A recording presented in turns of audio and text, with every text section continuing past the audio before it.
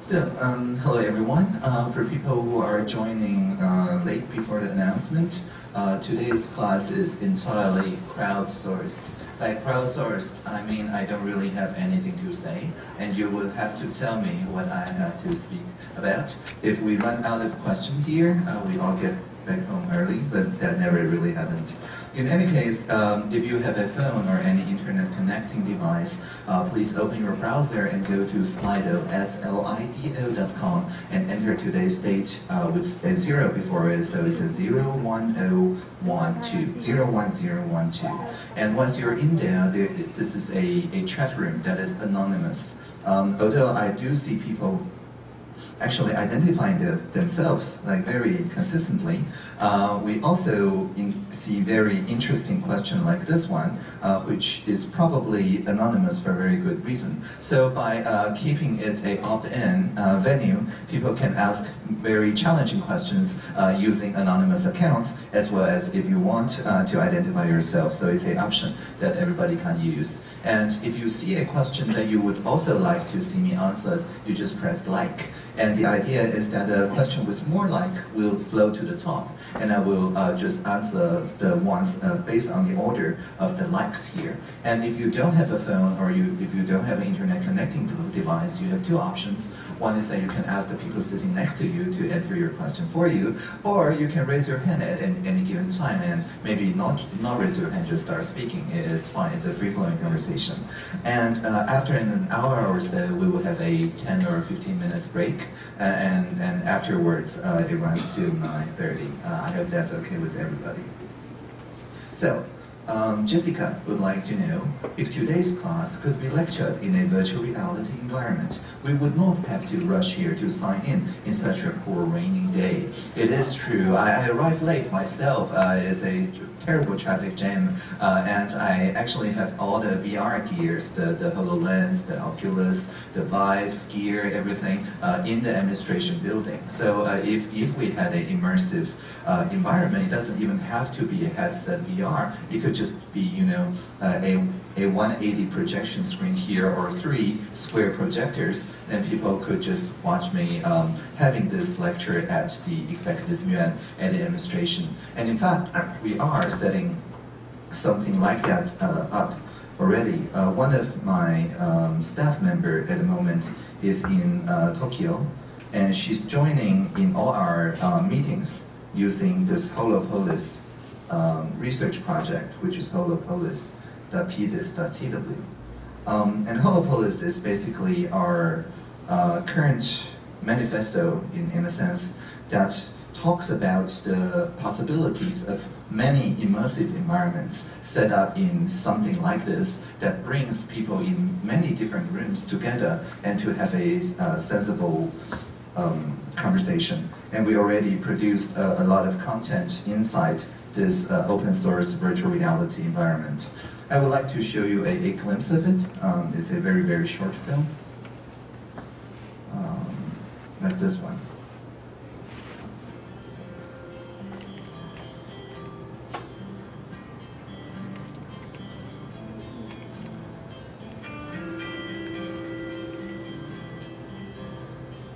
这一年来，无论在哪里，都有人问我说什么是社会企业。那我相信很多人一样，都是跟我都很好奇这个问题的答案。当然，大家都有看过报告，然后。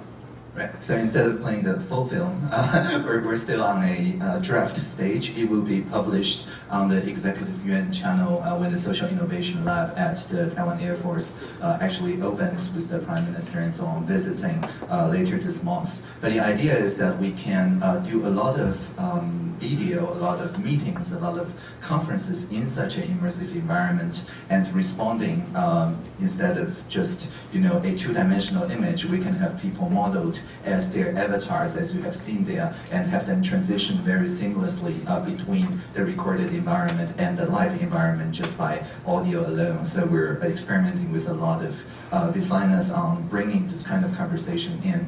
One part we think this will be very useful is that, for example, early November we will be visiting Penghu, and one of the e-petitions at the time, maybe you have read it on the newspaper, is about the marine national park called Dongxiji 四岛公园, the Four South Island Marine National Park, and there's this very interesting public servant, Mr. Xiao Zaiquan there, who is actually very vocal on the social media, and who is a proponent of banning fishing in that particular marine park area. So we need to bring in the perspective of the divers, the fishers people, and all the people who depend on that marine park for their livelihood and so on, and for which we think the perspectives of those first-person views is very useful for people who have never visited Penghu. We have already embarked something like this as a demonstration back when we did an e-petition case about the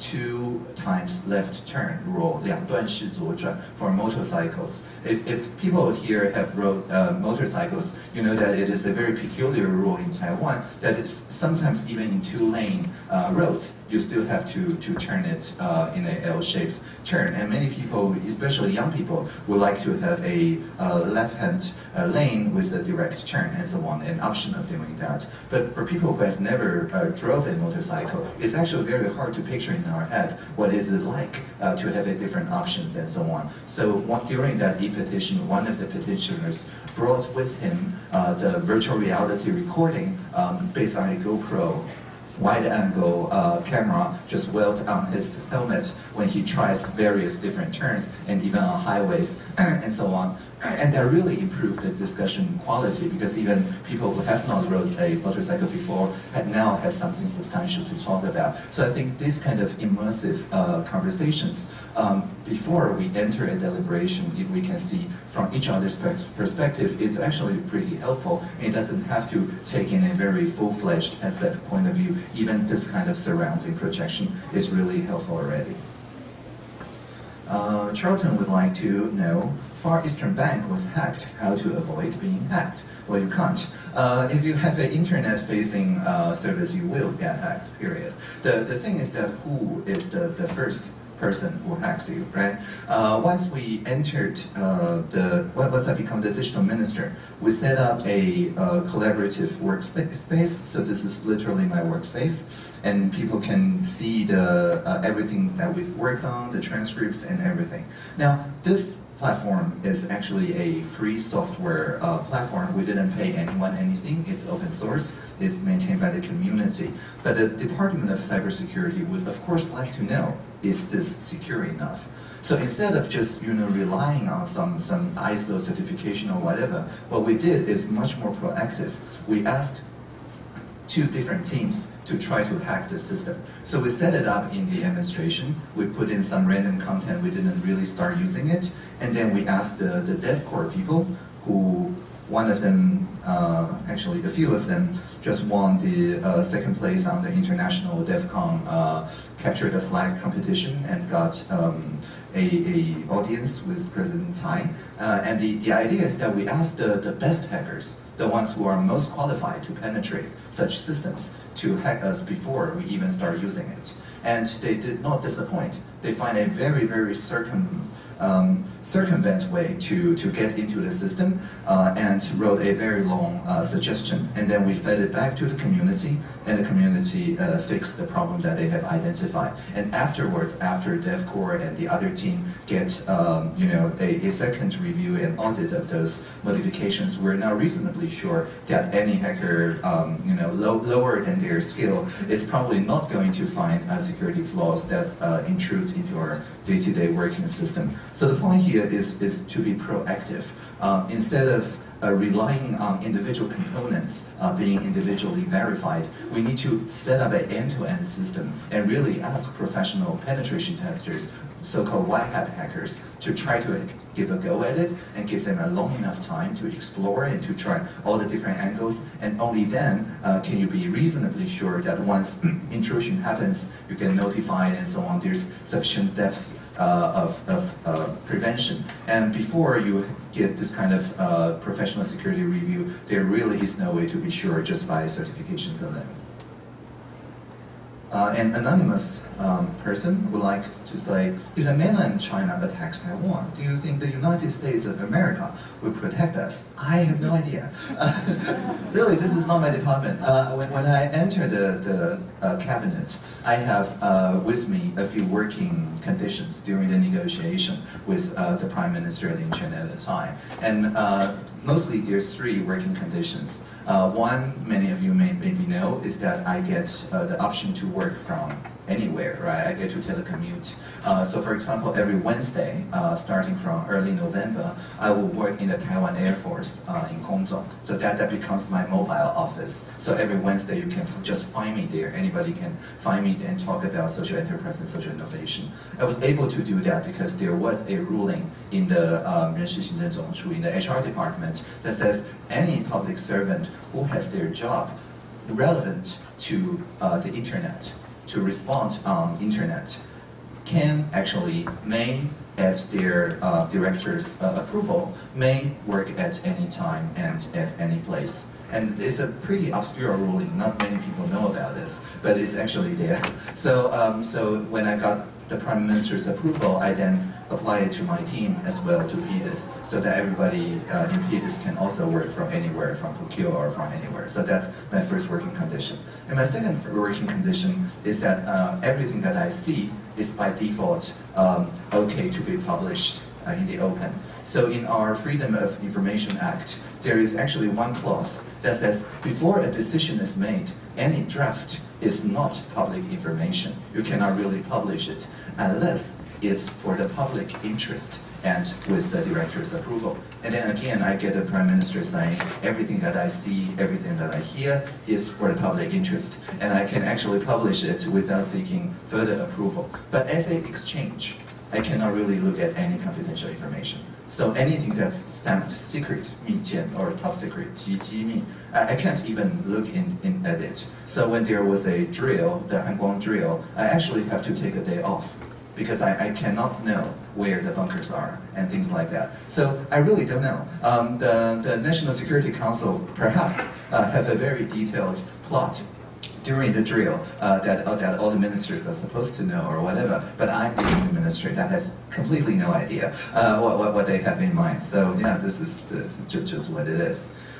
And the third working condition I would also like to say is this idea that instead of using the existing infrastructure for work, I get to deploy my own working environment. And this means, of course, introducing secure workplace software such as this instead of the normal system. But this also means not just that, but also using Slido, using real-time board, using GoodNotes, using all those digital tools to enhance. So basically, the Prime Minister trusts my judgment in bringing all those free software and open source tools, as long as they get a sufficient security audit or review. That also changes the relationship between us and the vendors, because now we're not really reliant on the vendors to procure information systems. We become a developer, like a small vendor inside the administration with coders, with designers, and so on, that can create our own information system and deploy it for the general public servant workforce. So for example, this ey.pdis.tw, it's not really just with our team. Actually, we have every ministry's people on it, because if your email ends with gov.tw, you automatically get an account, and you can just use it for any purpose, right? So I think this is really for the entire public service, not just for our team. So we actually have a lot of different shared folders with a lot of different ministries and task force and so on. So that's the 3 working conditions. Huang Shiping would like to know, you encourage civil servants to solve problems of public affairs through internet. Do you think that it really enhances efficiency, and does it have side effects? Well, for one, if I answer this question, I answer not only Huang Shiping's question, but also 3 other people, right? So it's much more efficient in the sense that I answer essentially 4 people's questions in one go. So digital tools like this is what we call cheap and cheerful. It's cheap, meaning that you don't really have to learn a new system just because of it, because everything on this platform, the typing in, the press and like, and things like that, you already know, probably from Facebook or from Line or from other software. So when we introduce tools like this, we don't exclude that much people, so it's cheap.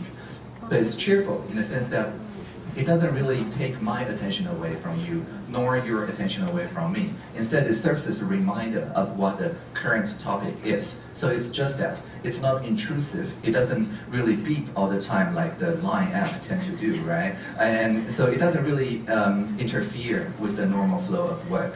And when something that stays outside of the flow of the work and enhance the attention, the focus of people involved, we call this ambient technology or calm technology that calms everybody down. So it does enhance efficiency, but I think more importantly, it increases the psychological healthiness of public service.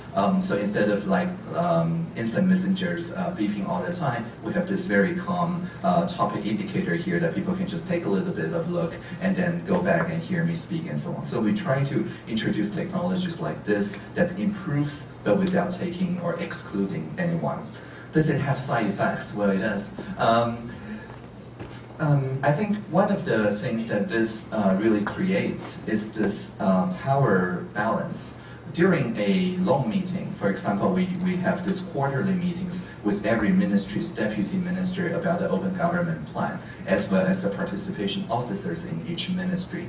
Now, without Slido and without any way to anonymously post the comments, usually it's just the chair, right, setting the agenda, and nobody really has anything to say until explicitly cued by the chair. But that creates a lot of power imbalance because maybe somebody really has something very good to say, but because the chair or her or his minister or deputy minister is speaking about something very long-winded and they don't really want to interrupt. But with Slido, they can anonymously interrupt and provide pertinent information that alerts everybody of what's going on, and then people's attention get to focus on the things instead of on the people. Because in public service, really, we focus on people too much. We try to put accountability, putting credit and blame and assignment and whatever on people, which is great. I mean, if it gets things done. But during the flow of work, sometimes we don't really need, cancellation or resetting of the course. We just need a little bit of a reminder. And in things like this, it's too heavy-handed. If you have to go through the approval process, if you have to write a formal email, if you have to do anything that's that formal, that means it's just like raising your hand to speak. It really is a threshold in which people will have to climb over psychologically. But by introducing cheap and cheerful technologies like this, people get to participate in setting the agenda of what the group thinks, what the direction the meeting is heading. And generally, we find it has the side effect of really making meetings more interesting, because people have a say in where the meeting is going instead of just zoning out and not listening. And I think it also has another good side effect, is that it takes over your phone. If your phone is on Slido, your phone is not on Facebook or Line or email or some other apps, right? So the idea is that it also makes distraction less time-consuming for the audience involved. That's the side effects that we have found so far. How can we use new technologies in e-learning, like augmented reality, virtual reality, or mixed reality? That's a great question. First of all, we really need to look at technologies from what we ask of the technology instead of what the technology demands of us, right? So as a technologist, I think when I just look at meetings and I see a problem of people, zoning out, distracting, and so on, then I introduce this kind of technology. We never introduce technology without a reason. So for augmented and virtual reality, obviously it solves one of the issues that when people look at PowerPoints and look at general descriptions without first-hand experience, people generally don't know what we're talking about diving or fishing or riding a motorcycle. And to solve this first-hand experience issue, we can introduce virtual reality and immersive experience for the purpose of informing people in the same room, and that's so far one of the more solid way of introducing. It also has a good effect in the sense that it requires very little technological intervention in the sense that if you have one 360 camera, it's really cheap nowadays. It's not even 10,000K. So it's well within the budget of people to just take a 360 recording of whatever they're experiencing. And then once you play it in an immersive environment, in AR, in VR, or just on YouTube or Facebook with this rotatable view and so on, it really does enhance people's knowledge of the first-hand experiences. Now, aside from this kind of just inform-based use, one of the things that we're solving now is whether we can also use it for the output, like for two rooms to overlap with each other. So if I put on the HoloLens, those chairs that's empty gets replaced by avatars of people who are actually at home. And then we get to participate in this meeting as one room, even though we're physically in 2 or 3 different rooms.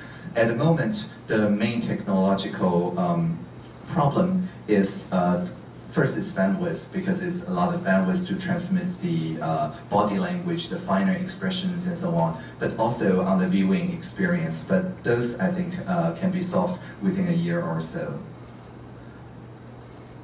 Do you think that let people talk about policy on the web, just as our government pushing currently, can make deliberative democracy?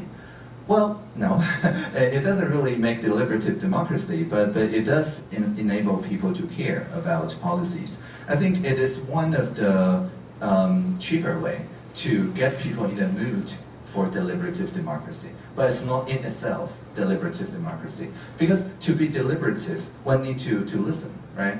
And online, there's too much people who just want to speak, want to post things without actually listening. And in that kind of environment, it's not really deliberative. It's a lot of people shouting out their ideas, which is really useful in itself already. We call it dissent as data, meaning that if you go to the Join platform, there's really a lot of very interesting petitions going on.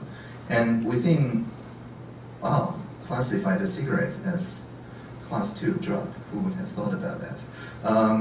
So within all those e-petitions, we can actually see a lot of people who are out there criticizing specific policy issues.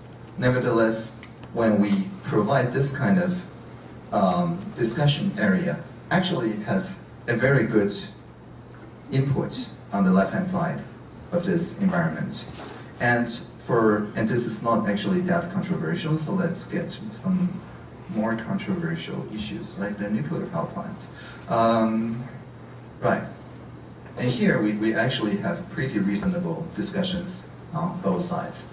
And I think one of the reasons why people can participate in this kind of dissent as data platform instead of escalating into name-calling and shouting at each other is that we designed this forum without the option to reply, just as Slido is. So maybe you can see in Slido, really there is no way to reply to somebody else. You can just propose your own opinion. And it's the same here. You can't really, if you disagree with this person, the only thing you can do is press like or dislike, or propose a better counter-argument on the other side of the things. And just because this very simple design decision, people actually compete for consensus on both sides of the aisle instead of attacking each other. And this enables us to very quickly get a glance of the top like 5 comments and get an overview of what the current best arguments are without going into the very lower level of things. So again, it is using the crowd as the moderation in itself. So this is what we call by space design.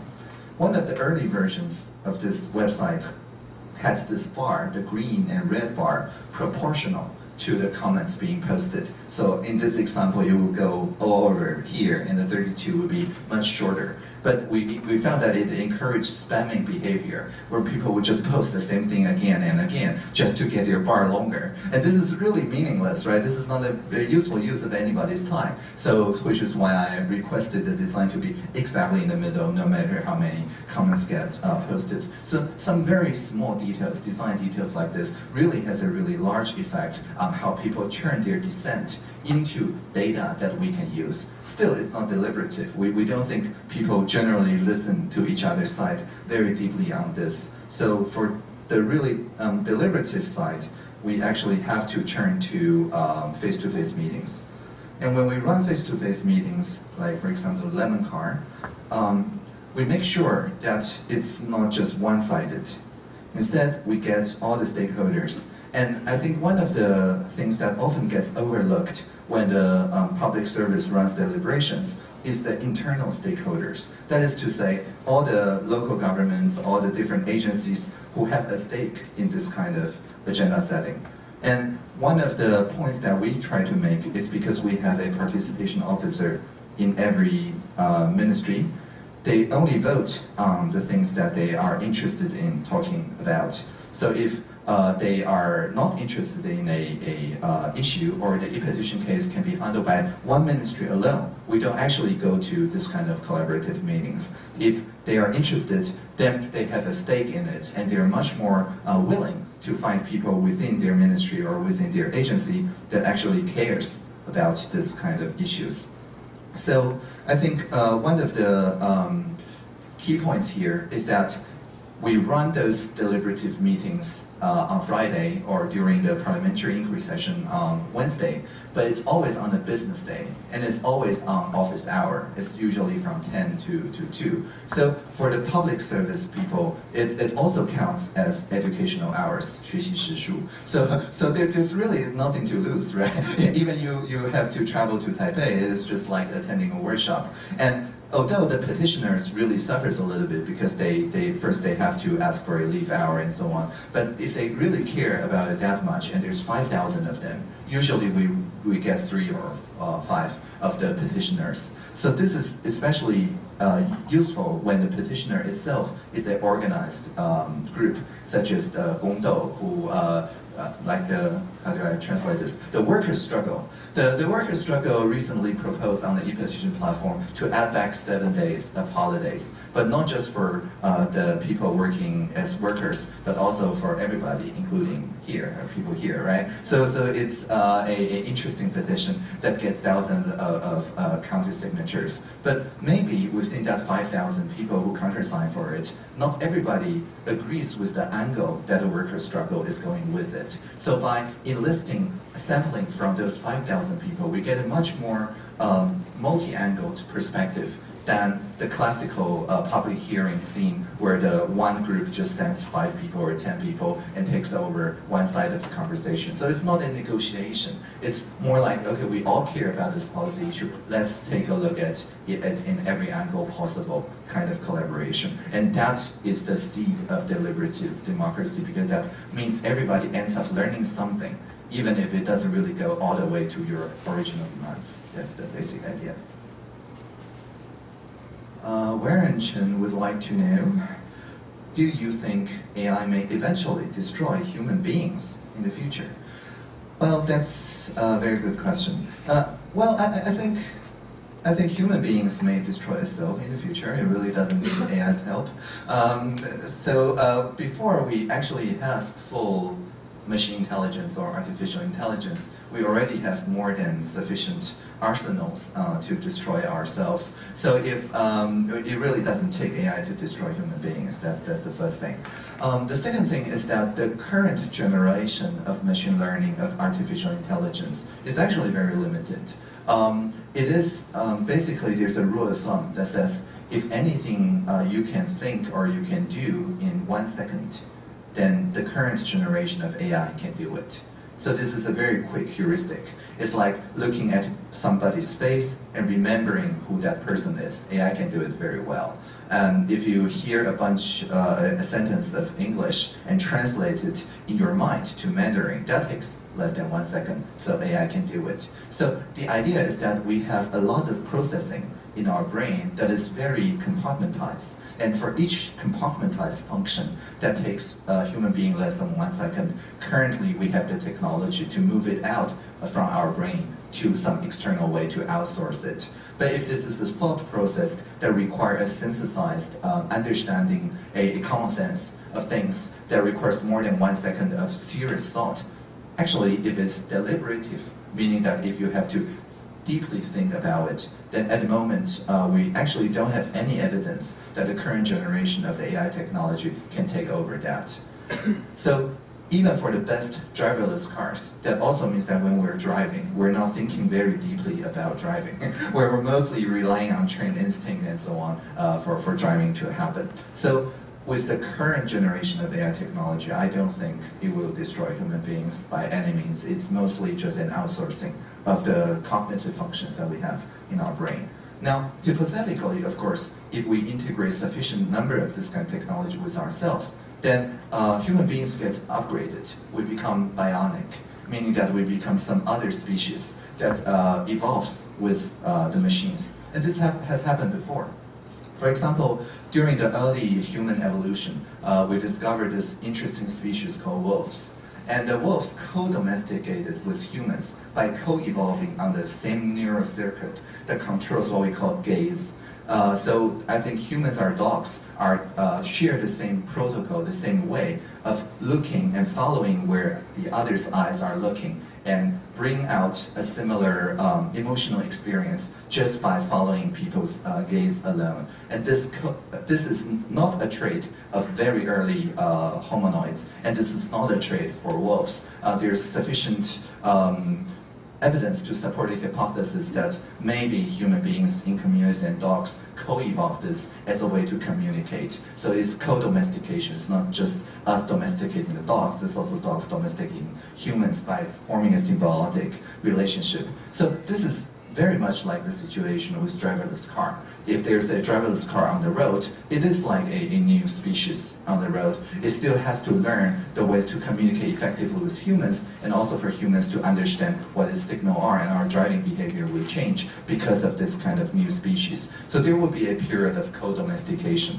but there's a limit in which we treat it as something other than us, with its own autonomy, its own individuality, versus if it's part of us. If we think AI is part of us and we extend the idea of ourself to include the external brain or whatever, then essentially it will destroy the idea of human beings because we become some other species. But it is not in the literal sense of just killing everybody, you know, it's basically us merging with our phones or something. So that may happen, but it doesn't happen in the, you know, Terminator scenario or the Skynet scenario or many other scenarios, and especially not the Matrix scenario. Arnold would like to know, do you know what is the actual fact about the satellite Wuhan? Can the problem be solved? Actually, no, I don't have more information than you do. I also just read from the newspapers about the CMOS calibration, about the angles, the blurring spots and things like that. Because see, I'm the digital minister, I'm not the minister for science and technology, that would be minister with a portfolio. So I'm not overseeing directly the Wuhan team, but I'm hoping the best. Joyce would like to know, do you think HTC mobile section for developing VR section is a right decision? That's a very good question. Actually, tomorrow, Google and HTC are going to come to my office and talk about this very thing. And as with any other public visits, we will make a radically transparent record of every single word that we have said and publish it somewhere here, right? So many of you perhaps already know that ever since I joined the government, I record every single meeting that I have met with the interviewers, with lobbyists, with even internal meetings. And for the external visits, the interviewers and so on get 10 days to modify this transcript before it gets published. And for the civil servants, people get 10 working days, which is usually 2 weeks. So because of today's visit is classified as an external visit, so within 7 calendar days, you will see the transcript of my conversation with Google Taiwan's CEO and the HTC team. So yeah, I look forward to learn more about this question, and you will see this question answered in 10 days. I currently have no idea, but tomorrow I expect to have some idea. Jimmy would like to ask, I believe you must know the mass killing in Las Vegas. Do you think it has something to do with people nowadays spending too much time on electronic devices? No, not at all. I think it has something to do with the accessibility of rifles. I think it's easy to confuse correlation with causation. Just because people are spending a lot of time online like this doesn't really mean that any incident that happens like this is a causation of that. It doesn't really make sense, right? From what I know, of course it is a deeply contested subject of whether extended exposure to social media like Facebook or so on makes people more lonely or makes people more antisocial and so on. But so far, I haven't seen any conclusive study that points from here to killing people. Like this far. We have some evidence that says it causes some mild depression. We have some evidence that says, it tends to reinforce conservative ideas about politics. It tends to isolate people from people too different from each other. This we have pretty solid social science support. But from here to killing people, no, I don't think so. I haven't seen any study that points even slightly toward that direction. Xu would like to know, do you think how to encourage the younger generation, especially the girls, to participate in the new technology research, such as VR or IT? Well, I think, especially for information technology, really the machine doesn't care about your gender, or for that matter, your age, or your race, or your height, or whatever, right? So I think that's one of the areas where we really see a lot of participation from people. I just attended last night a conference, well, a show and tell workshop by the Data for Social Good people. And I'm very happy to see that not only the presenters, but the communities that they work with are extremely good in a diversity kind of way. It's very gender balanced. And there's existing communities such as the R ladies and so on, who are data scientists that are just created around the idea that to make girls feel safe and have very easy access to role models and mentors and so on. So I think with communities like this really is the key, because when learning a new technology, and especially programming language is a lot like natural language. If you don't have a community to speak, you can't really learn this language, which is, I presume, why we have this class, right? So the idea is that you get to use English in a real-world scenario instead of just answering something from the textbooks. So the same with computer languages. If you don't have something interesting for you, not a social or personal motivation to solve some problem together with a bunch of friends, then there's very little motivation to learn just for the sake of learning it. So I think programs like the GovZero or Data for Social Good is very good, because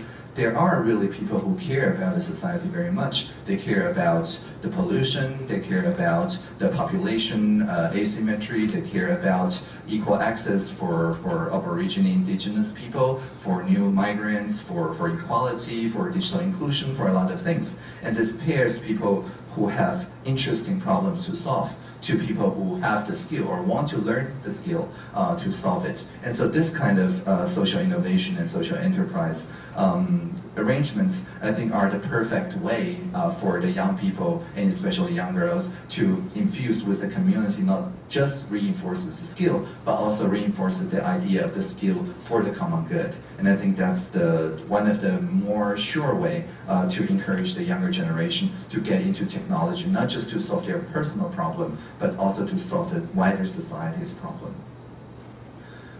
This question by me I've kind of already answered. The current government agencies use VR for demonstration purposes. There are many museums, there are many exhibitions at the moment where if you just step into it and put on the glasses and so on, it brings you to Dunhuang, or it brings you to some other place that's very far away, and basically get people the first-hand experience. And people use that for journalism, for reporting as well. And this is something that especially local government agencies are very interested in for cultural or for preservation reasons. But VR, for what we call social VR or shared reality, that still requires some technological and design work, so which is what we're working on, and where we're looking to have a more collaborative, many people in the VR experience, maybe in a year or so, based on our current research efforts.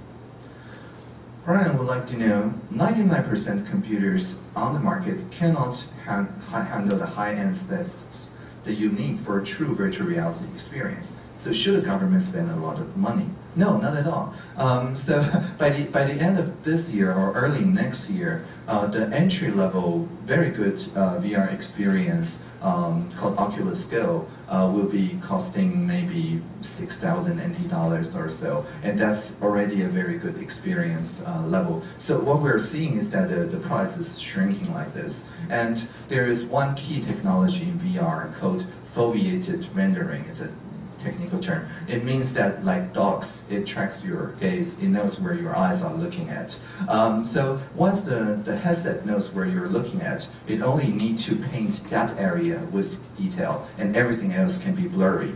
And that reduces the use of the CPU and the graphical processing unit to like 1/10 or something. So after the wide deployment of this technology, any tablet, any phone can run VR just fine. So I think that's still have a year away, but we're just seeing the device plummeting like this. So no, I'm certainly not ordering like all the agencies to spend tens of thousands of NT dollars just to get VR viewing equipment, because they're shrinking like this in price. But for VR authoring environment, of course, we need really high-end VR, but that's just fine, because just like professional movie producing equipments like that one, it's okay to be a little bit costly because you only buy it once and you can use it many times. So no, this is not a very good time to spend a lot of money on like giving every child a VR viewing device.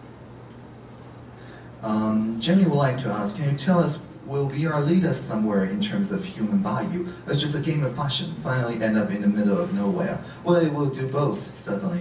I think one of the key here is what we call the shared reality. If through VR, we get to meet real people in their real habitat, sharing their authentic first-hand experience, then we get to know each other more. And that is, I think, a very good use of VR, because otherwise it's very hard to step into each other's shoes. But if all we are using VR is just for, you know, in fantasy land and basically just for oneself and excluded from the rest of humanity, first of all, I don't think that's very interesting. I don't know many people who immerse themselves in VR just for that kind of purpose. And second of all, you can get that kind of thing much easier just with a room of one's own and stockpile with the things that you want, and with some large screen TVs, people already do that, and it's much more convenient anyway. So I think one of the longer lasting values of VR will be just to transmit first-hand experience, whether it's the masters in a vocational skill, transferring how to cook, how to fix a motorcycle, how to do any of those things that requires the whole body, or for educational purposes, to transmit to a large number of students what exactly is the teacher thinking and looking for and things like that. That the social value, I think, is the lasting value of VR, and everything else is pretty much a gimmick, just for advertisements or stock prices purposes. Julia and I would you like to share some thoughts on how to get along with the youth for the middle-aged person like me? This is a great question. I remember from my own experience, I call my grandma and my mom like every Sunday, and I visit them every month in Danshui. All my 4 grandparents are in Danshui, and my oldest grandpa is like 99 years old or something, about to turn 100 in a few months. So all along the way, we try to have all sorts of different conversations. And I think if there is, problems of not getting along, it's usually because one side knows too much about something and the other side knows nothing about that thing. And because there's no first-hand experience, right? So and there's no VR, so it's very hard to get into the same thought space, because one can say a lot of things, but it really means nothing to the other side. But what we have seen in the community, for example, when Pokemon Go came out, what we saw is that the grandparents in the community actually get along very well with their grandchildren even, and their children, just to roam around the park and catching Pokemons and whatever. But that's because nobody knows anything about this. This is something entirely new. Nobody has any first experience about capturing Pokemons in the park, because the human species have never captured Pokemons in the park, right? So that creates a situation where intergenerationally, all the different generations have something new to look at, but every part of them brings something to the table, right? They can share their own stories relating to this whole game without getting trapped into, okay, I know a lot of things, but how do I get a message across? So I think my suggestion would be simply to find something that, you know, the young generation and your generation both knows nothing about. And then just learn on it together or experiment together, because then nobody is in the entrenched position to talk about something that one knows very well. Because if you know something too well, you tend to use the words that means very little to other people, unless you consciously correct your own words about it. But if it's something entirely new, well, there's no problems about that. The Anonymous would like to know, the TSMC's chairperson, Morris, is about to retire next year. What do I think about his impact on Taiwan? Well, first, I think he is a living proof that age is not a concern when it comes to innovation and when it comes to connecting and explaining his thoughts to younger people. He is something like 80-something, 86 now, and he obviously has no problem at all contributing not just to our Board of Science and Technology and to the TSMC, but to the general public about what he thinks, what books he's reading, and things like that. So I think it is a really good symbol in the sense that the older aged people can look to Morris and think, well, the spirit is still young, and age is not a problem when talking about cutting edge technology and things like that. So that's one impact by being a living proof. And the other thing is that I think he really charted out the TSMC's values and communicated really well with the general society, so that the same values probably still carries on, and still the relationship between TSMC and Taiwan remains pretty stable with their latest investments and their latest recruitment plans and things like that. So I think he really thought about it really carefully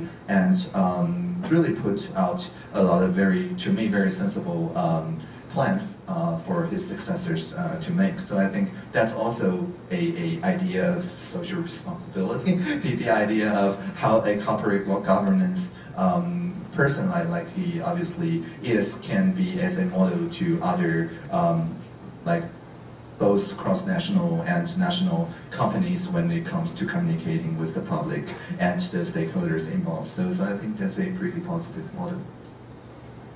Chen Liling would like to ask, how do you know that our computer systems is secure? I don't. I know many things about the lack of security and security vulnerabilities, but I don't know much about proven security. There really is no absolute security in any computer systems, and that's because it's operated by humans. If the computer system is entirely automated, then we have some way to mathematically prove the properties of the system so that we know that it will not get out of bounds. But as long as there is human beings in the system, we're very complicated creatures. We don't even know what makes us tick, right? So there is always the chance through social engineering, through a lot of human skills to influence people in the system so that the system becomes insecure because of the operator involved. In fact, that is how the DevCore team, which I mentioned earlier, during the penetration testing, is finally able to get into the system, the Sandstorm system that we have set. It's not because the programming did anything wrong. It's the administrator doing the configuration did something, a human mistake. So time after time, we see that the weakest link is human beings, and as long as you have humans in the system, you can account for the accident, you can make fallback plans, you can make a lot of preventions and so on, but there's no 100% security. You just need to have a long set of plan Bs. Jay from the National Audit Office would like to say, this is our latest topic about childcare. Okay, so there's a link, and I'm supposed to open it. So we open it. Does that work? Yeah, it works. All right. So this is pretty nice. It explains the issues really well. And there's, interestingly, a lot of responses. I don't really think question 7 need to be asked. Like it's 300 yes and no no's. And people basically are saying, we agree with whatever you're saying. Well, I think it's still good, right? It builds rapport and then lets people see, you know, I agree with it along with 300 other people, which is pretty good feeling, I guess. But otherwise, there's substantial replies and there's very good materials. And I think it really, I used the CY, the corrective UN example during the monthly and quarterly meeting to our participation officer. And my point using CY as an example is that it is harmless. It doesn't, the ministry tend to think if we put out something for public consultation, it must be something very large, very controversial, that gets a lot of people talking and so on. But that's because they mostly look at the petition cases. The petition cases are, of course, controversial because people have been able to mobilize it so that you can actually look at those 5,000 people because it's called survivorship bias, right? The really harmless topics doesn't even get the attention to get to 5,000 people. But that's for the citizen-led petitions. For the agencies themselves, it's entirely okay to have relative harmless topics like this, where people can only add to something without, you know, debating over whether it's actually needed or not. And the people still appreciate it. I mean, if you are a stakeholder and you have a way to improve how the corrective UN or how the executive UN does things, well, why not? It's just as long as they know that they get sufficient attention, that the administrator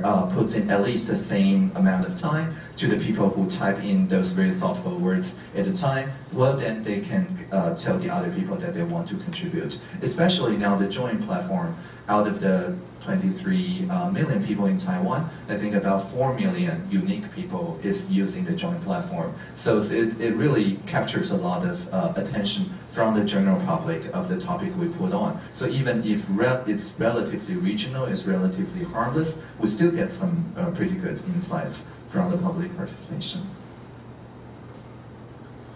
Arnold would like to know, Zuckerberg apologized, yes, I saw that, for FB was used to divide people rather than bring humans together. How do you comment on this? Is our world going to be better without Facebook? Well, in the spirit of radical transparency, I have to say, I just came off a meeting with Facebook. They visited us in the administration, and we were talking about Mark's social commitment.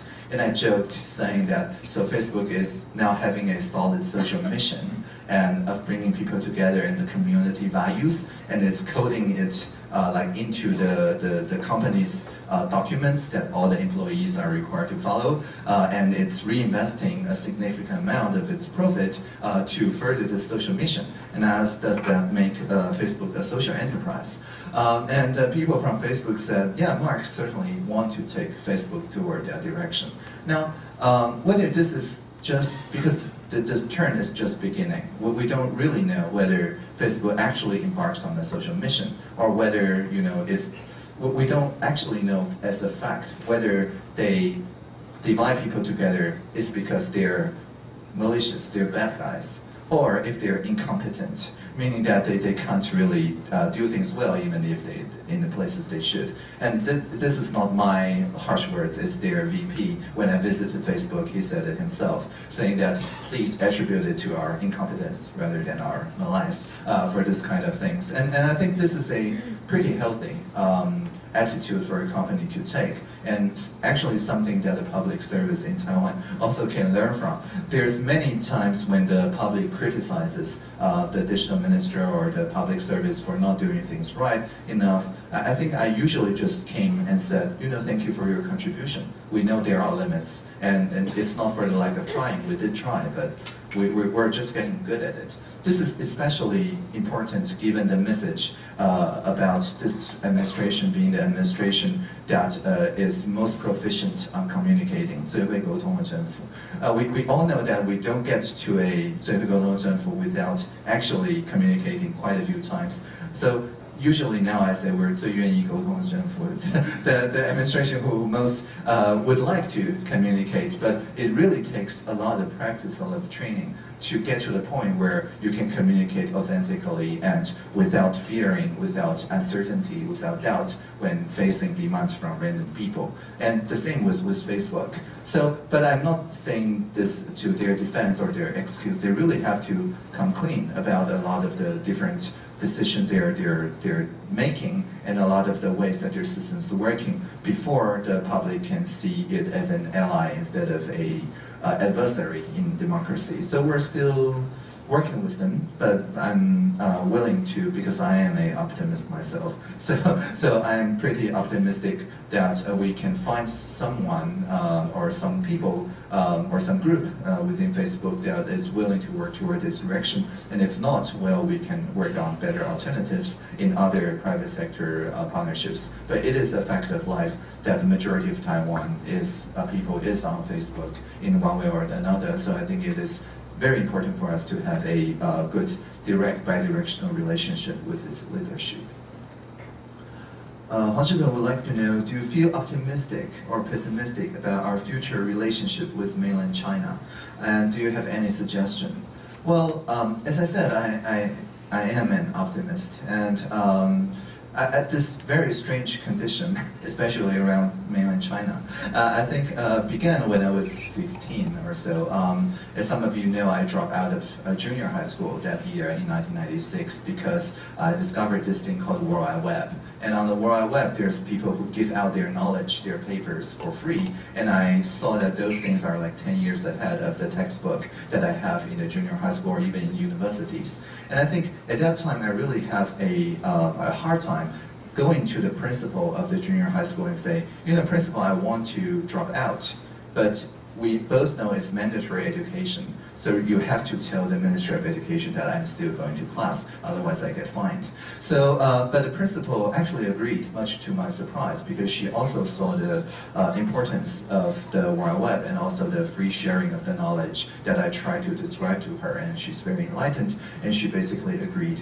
I think from that point onwards, because I was raised in this community of people freely given their knowledge, their culture, their first-hand experiences, and many of them at the time really doesn't care about the location or the country or where the place that you're coming from. So we all build the internet together regardless of where geographically we are located. So I think that the strange condition of optimism was kind of just set around that time. So, so very factually speaking, even after I become the digital minister, I still taught classes in Hangzhou, actually. I set up a virtual reality classroom with Hangzhou and with Kaohsiung at the same time and fused those two classrooms together and taught how to do deliberations in virtual reality. And I'm also recording a video to talk about Sandstorm, to talk about how we run this secure, doesn't need internet connection, intranet workspace, and recording it as a video for the open source community in Chongqing a couple of weeks after this. So I mean, for education, for culture, for science, there really is no reason to specifically exclude people just because they're from any geographic location. Now, of course, I try not to physically travel to mainland China. It's a lot of hassle for a minister to do that nowadays, if not impossible. But I think with virtual reality, with telepresence robots and things like that, there really is a lot of room for dialogue. with people, whatever geographic location they are at. Now, all this is my personal opinion. I don't really represent the Ministry of Foreign Affairs or whatever that, but I'm pretty optimistic about the prospect of communication. Can you share about, Christina would like to know, could you share us about the privacy of big data? Well, this is a very big question, and I think it's, I would say it is very easy for us to think of privacy as a on or off, you have it or you don't have it equation. While in reality, privacy is like a gray area. Any piece about you actually is a kind of a privacy loss in the technical sense. But the current privacy law in Taiwan at the moment, although written and enforced in a pretty clear fashion by the Ministry of Justice, doesn't designate one data protection authority to get all the regional governments and all the national ministries the same set of interpretation on the privacy. And that causes a kind of split even within the same regional city. Different bureaus may think of the privacy impacts of the same data and the same algorithm and interpret it very differently. And many of them still haven't caught up on the processing of data, for example, for anonymity and things like that. So I think what we need at the moment is a baseline of education, a baseline of literacy, and a baseline of consistency of what actually do we mean by privacy, and how do we apply it consistently on the big data issue. So the National Development Council actually issued a document to all the agencies saying they are setting up a platform for deliberation on data, right? So the private data deliberation platform, 各自评议平台, within the National Development Council is our attempt. Before we have a dedicated data protection authority, we will eventually get there. Before we have that, we will at least have the interpretation of those privacy issues and laws not be a relationship just between one department, sometimes with the stakeholders directly, sometimes with the Ministry of Justice. We try to have the Ministry of Justice interpretations to be widely known, widely applicable for the National Development Council to take this interpretation and try to translate it into something that the civil servants can all understand and publish it on a platform where all the different civil service parts have access to. So once we have sufficient cases on this platform, at least we can start to have an intelligent conversation about whether your case looks like this previous case or whether this gets applied consistently. So we're not taking power away from the Ministry of Justice for their interpretation of the privacy law, but we're trying to streamline it and also make it more publicly known and also make it much more consistent by having all the stakeholders to look at the same set of things on the platform. So that's the basic idea. There's also another related, very technical idea called open algorithms. Sometimes people look at a piece of database, say the National Health Insurance Database, and say, you know, this is very valuable. If we just open this up, it can create a lot of uses and abuses, apparently. And previously, people also thought it as like an either or. You have to open the data or you close the data. If you close the data, you don't get the social good applications. But if you open the data, you're in violation of privacy. But that is not a very useful way to think about things. So at the moment, what we're trying to do is that we're taking the concept of open data, a part of private data. If you see open data, it's never private data. It's something that's just statistics. And if you see private data, it is not going to be just randomly opened and violating people's privacy. Instead, we're working with the case where we ask the research community what would be a better way to run statistics that will help their research. And they publish their algorithm, their way to handle the data, their programs. And then for the deliberation platform and for the agency to look at it, and for the data owner, for the agency itself to run the code locally. and making sure that it doesn't really violate privacy, and publish only the statistics that's the output of those data to the research community. And so in this way, what's open is the algorithm, is the code, it's not the data. The data always stays within the data controller, the data owner, but it may be run in novel statistical ways if it was widely seen by the research community as not privacy violating. So this is where we're going. We're supposed to have a break around this time now? Or it's 8 o'clock? Okay. Right, so do we take a break? Or... Okay, so let's take a 15 minutes break, and people are free to just submit more questions during the 15 minutes break. Thank you.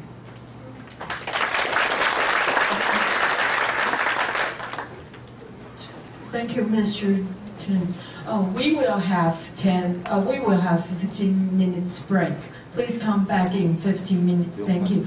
Also remind you, if you have posted the question on the Slido.com, so please come to our assistant counselor to write down your name and your office. 如果你已经有在 Slido.com 提问的话，那就请你填写那个发言条。If you are late for class, please join us at Slido.com. Thank you. Oh yeah, please, finally. The microphone will be like video. Please wait for a while. Thank you.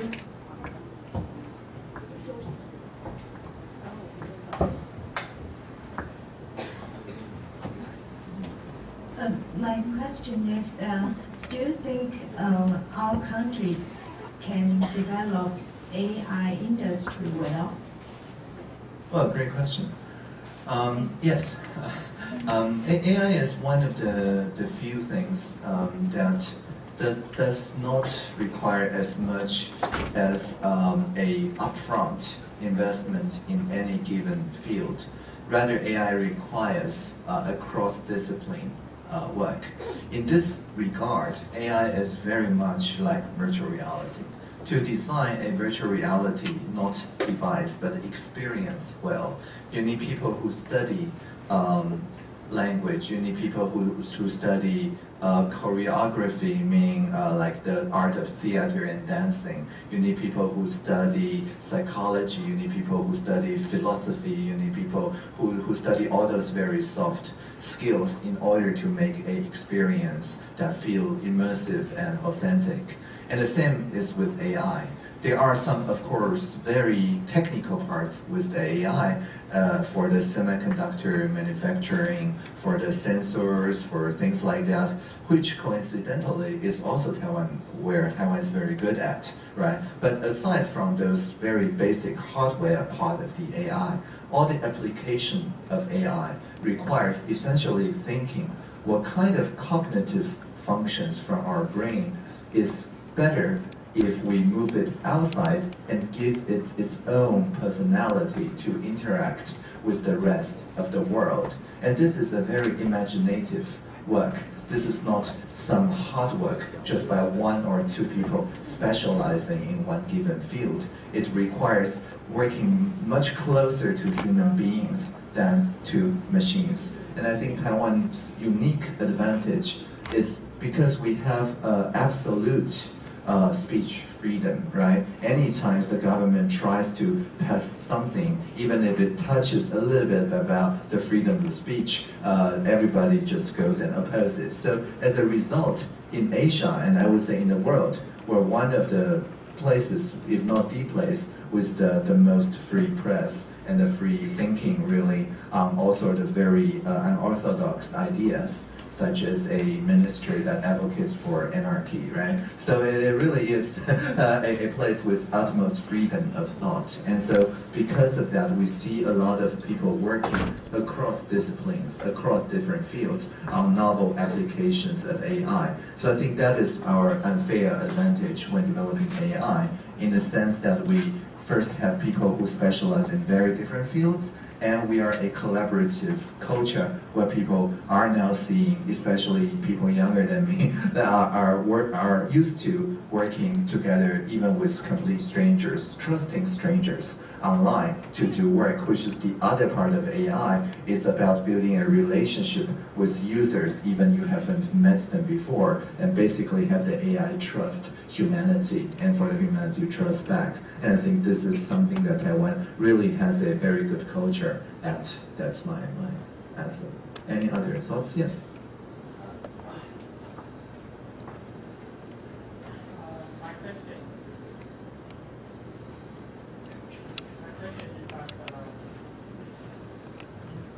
Is the emerging prevalence of the electrical cars will provide Taiwan a golden chance to outstrip others car company or provide Taiwan a chance to surpass others country in the sales or manufacturers parts of cars. And also, the second question is also related to electrical cars. What's your opinion if in the period of the emergence of the electrical cars, or will the traditional car company like Mercedes-Benz or BMW will still prevail or outstrip their counterparts, or eventually some Taiwan electrical car company like Thunder Power that already set their manufacturers company in the mainland China will have a golden chance to outstrip the Mercedes-Benz or BMWs. What's your comment? Right, I think, yeah, electric cars, I think, well, even if not Taiwan branded, even if Tesla, right, many of the core parts are actually innovated and still produced in Taiwan. So I think it's a multi-layer question, right? First is within the car industry itself, with electric cars, and next step with driverless cars. Obviously, we're seeing the car itself becoming, as I said already, a animal of sorts, right, that can make its own decisions in many different cases. Like, for example, in Tesla, in many of the roads, it's already on autopilot. And that, of course, requires a lot of very interesting innovations in peripherals, in sensing, and so on, that Taiwan really has a pretty strong position in. So I think it really is a golden opportunity, as you put it, for innovators in Taiwan's electronic and peripheral space, because the car becomes a computer, and just like computers, cars are going to be personalized and to be evolve in very different directions. And all this provides a golden chance for people who are good at innovating electronics, if not the entire car. Of course, for the form factor of buses, like electric buses and things like that, we also have pretty good Taiwan teams working on that. But I'm not an industry analyst. I don't really know if, like 3 years from now, in which form factor will Taiwan company thrive, and which form factor it will be overtaken. I rely on industry analysts to provide me that opinion. But I think from where I stand, Taiwan is really embracing this kind of opportunities. There are many regional governments already, like the Taipei City and the Kaohsiung City, and now in Shalun, right? People really have go all in on demonstrating that electric cars, electric scooters, electric buses, self-driving buses, and things like that on the bus lane in the midnight in Taipei, right? all integrating in one way or another into the regional government. And I think as someone in the national government, I think our role is not to point to specific industries and say, these things should thrive. Because we're not better innovators than people in the private sector. What we should do is that we should become learners. It's like what I said about Pokemon. It's the older generation and the younger generation both facing something unexpected, surprising, that nobody has any experience about. Which is why next week in the parliament, we will be talking about a financial sandbox law that is finally being deliberated by the parliament, where we ask people who are into the blockchain, into Bitcoin, and so on, to invent new ways to do banking, new ways to do insurance and so on, to declare their experiments, and for the government to work with the private sector innovators for 6 months or 12 months without putting a fine on them for violating the current regulations. Now, if their experiments prove successful, then we will change the regulation because we know the society is ready for it. On the other hand, if it's unsuccessful, the society finds it's a bad idea, at least it paid the expense of research for everybody else. So like Thomas Edison, the other experimenter will now start from where they failed and make better ideas for the society. So in this way, instead of being regulators, we're now more like co-learners with the private sector on this kind of fintech. And if that passed and we see some good experiments, we're now looking to apply this also to driverless vehicles. It may be drones, it may be flying, quadcopters that carries the shipments, right? Like Amazon or Google is already testing using this kind of drones to carry, basically to serve as shipment carriers, or as the regional city are experimenting with electric automated cars in selected regions. But the point is that instead of to say, the entire society need to work with this company or that company, we have a company proposing an experiment from their research lab. They say they're ready to work with the society, and we work on them on a smaller zone and with the regional government support, and we look at it for a while and see whether it's a good idea. If it's a good idea, we can change the regulation without fearing the society's rejection, because society is already ready for it. So I think the whole idea is for the governments to co-create regulation with the private sector. And I think once we adopt this, then maybe it still takes 4 years or 5 years for the electric driverless industry to mature.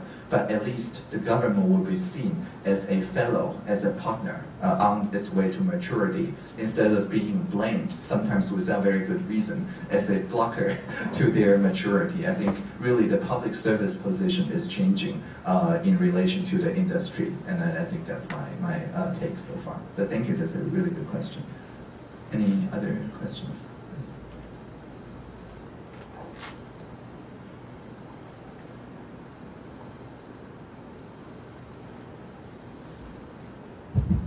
Thank you, Mr. Tang. My question is about AR application and VR application, sorry.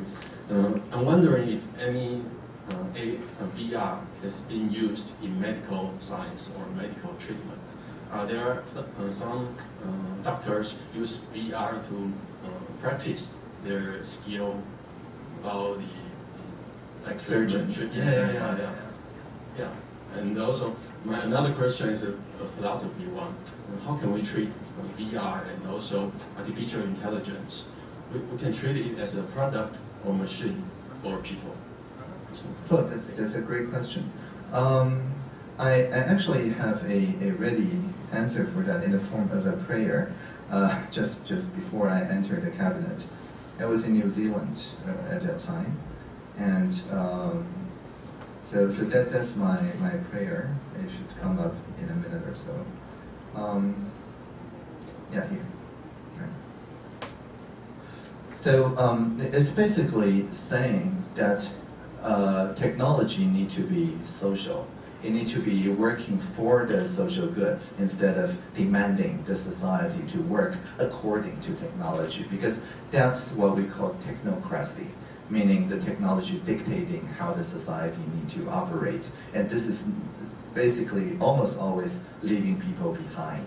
So to your second question, instead of treating specific technologies as people, we can treat them as what we call social objects, meaning that it's something around which the society can have a conversation.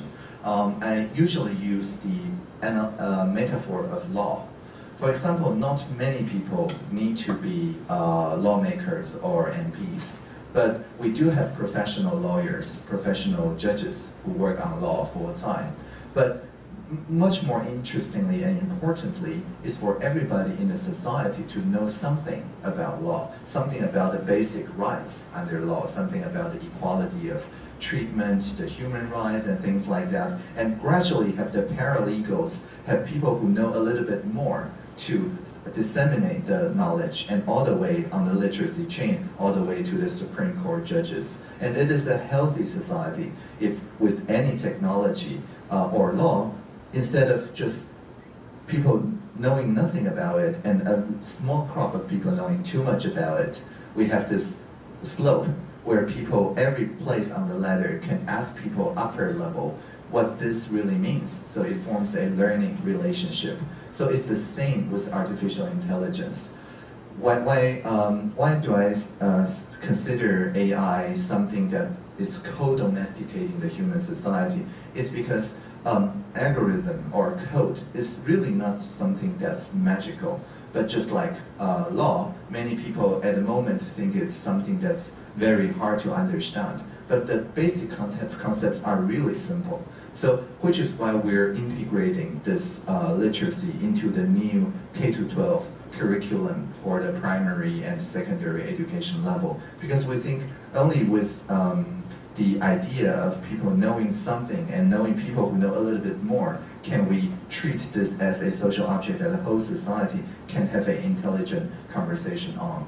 I also use sometimes the metaphor of fire, because fire was one of the original technologies, right? It was invented to solve. Also, instead of taking part of our brain, cognitive function out, it's taking something from our stomach, our digestive function, right? It breaks food down to smaller molecules. It makes people healthier because instead of just digesting one meal at a time, you can cook many meals and then get those foods moved instead of having to finish it off one meal.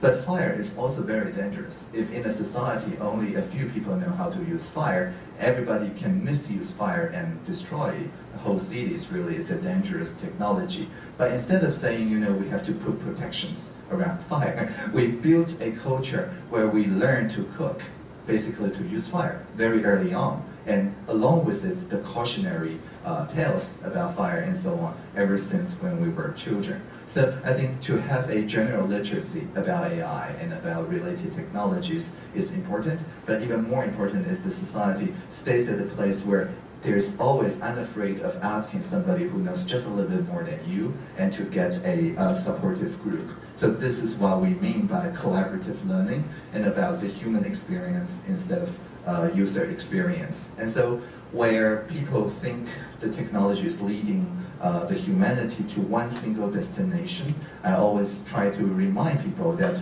we actually, each of us is a different dimension on a possible future. And this is what we mean by plurality. It's basically meaning we treat all those new technologies just as excuses for us to know each other more. And I think that's a much more healthier attitude when we're facing with new technology.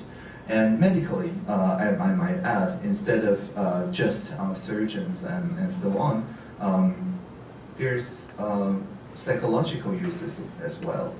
I think it's called Wise Mind or something. It's one of those VR companies that's started by, I think, someone from Taiwan as well. And it's basically doing therapy for people who are paralyzed, for example, from the waist down or from the left side or whatever. And so say if you suffer from a slight, stroke or whatever, that disable one side of the body. And I tried it myself in VR. It's basically putting on the helmet and asking you to use your right-hand side to manipulate those objects. But in the VR, on the mirror mode, you see your left hand moving. And then once I do that, I feel a tingle in my left hand because it's the brain trying to rebuild the neural pathway to the now disabled left hand. And they've been working pretty well with the hospitals and so on to try to make this into not just fighting paralyzation, but also depression and other mental or what we call somatic as well as psychological issues. And so that's one of the things that really only can be done in VR, because otherwise you can't convince a person's brain that their left hand or their feet paralyzed is now working well, and for the brain to rebuild the neural pathways. So I think that's also one of the very promising uses for medical technology with VR. Any other thoughts? There's two Daniels. Excuse me. As we know, if we take airplane frequently, we will suffer more radiant exposure. And if we use AI in the wrong way, such as hacker, it will be risk for human. And is it possible that we use VR in the wrong way and bring risk for human? And how long is it safe for human to wear VR device? And is it possible to suffer harmful elements by wearing VR device? Yeah, VR actually was invented many years ago. I think it was already available in the 80s. And the main reason why it did not get popular was exactly as you said, it's called VR sickness. People use VR for a while and then they feel that their body is not moving with what the brain thinks they are in, and then people get really sick. So one of the reasons why VR is taking off right now is because there's some very fundamental theoretical problems that's being solved to make people feel better. But with the current generation of technology, usually we just sit on a chair, preferably a rotating chair, and without moving too much. And if you are moving the VR world, but not in the real world, it helps in the VR world to paint a car or some other vehicle so that the brain doesn't feel a disconnectedness. And the other thing is that sometimes it helps to paint a nose in the VR, that if you look down, you see your own nose instead of nothing, which also tend to make some people feel sick. There's some very interesting research going on the safe uses of VR. But usually we don't use it like for stepping into each other's shoes or for first-hand experience. We don't use it for more than at most half an hour. And at that point, and without a lot of moving, we consider it generally safe. But if inside VR at any point you feel unwell or so on, just take the helmet off. It's not worth it to ruin your own experience in VR, because then afterwards you will tend to associate this bad feeling with the VR experience. So I think the health hazard really is one of the issues why VR hasn't taken off like completely at the moment. And it's also why for production use of like face-to-face meeting and so on, mixed reality glasses, where you still see the classroom, but with additional people, right? So that kind of idea, like what we call the yin-yang eye in here, right? Instead of Guangoying, I don't even know how to translate that. Visiting the afterworld. Yeah, so basically, as long as you still have some connection to reality, that actually makes the sickness situation much better. Which is also why, personally, I insist in VR only visit or to have experiences that I conceivably can also have in reality. So it's okay to put on a helmet and go to the moon, because physically it's possible for me to go to the moon. It's okay to put on it and visit some remote island like Tonghu or whatever, because physically it's okay for me to go there. It's just much more expensive. But I draw the line at not actually go to somewhere that's entirely imagined, that has no connection to reality. But that's my personal view. I am not trying to enforce it to any other people. And there was a question there. Thank you, Minister. My question is how to bring up the education of AI in preschool for children. And the other question is, how to understand what is so-called the system of democratic deliberation easily. Thank you, sir. Sorry, but I didn't quite get it. The first is that how to make AI education more accessible for students? Is that the question? In preschool for our children. Preschool for our children. The grade school? Preschool. Okay. Okay, and second was about, sorry, I really didn't quite get that. How to understand the system of democratic deliberation. Deliberation Easily. Yes. Yeah, that's the word that I missed. Okay. So for grade school children, I think one of the easiest way to get some idea of how AI works is through toys, really, through interactive forms. There's a generation of young people at the moment brought up with Siri, which I also worked with when I worked with Apple. And it gives a pretty good idea of what the limitation as well as the inner workings of AI. The children growing up with Siri very quickly discover that it's not human. But then it's not stupid either. It's a different kind of intelligence that knows a lot of factual things, but pretty shallow about anything that requires long-term thinking, basically the 1 second rule. So this kind of first-hand experience with the AI agent, of course, helps. The other thing that I would recommend if one is interested in working AI in a visual perspective is a lot of visualization courses online. There's many different visualization courses that is done by various AI teams that tries to make the inner working of the AI very easily explained by people to understand it. I don't really have time to go into the detail, but the idea is that people can much easier understand AI if one first have a direct training experience with it and then flip to its inner working and see how it works. So there is a experiment right here, which I think is really helpful, called Teachable Machine.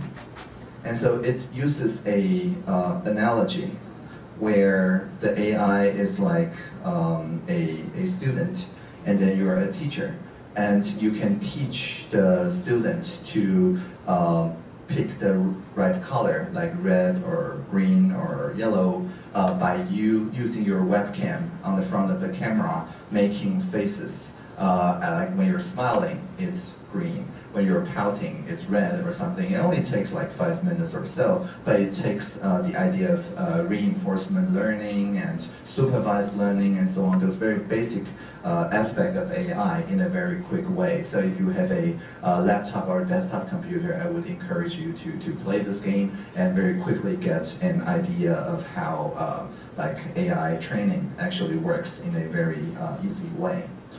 The second question was about how to easily learn the basic idea of deliberative democracy. Well, first, really, it's like programming. The only way to really understand it is to participate in one.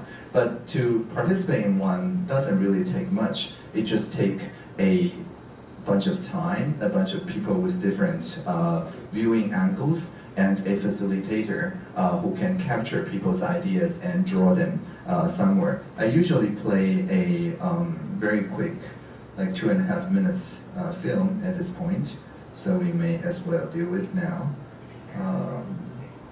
Can I play films here?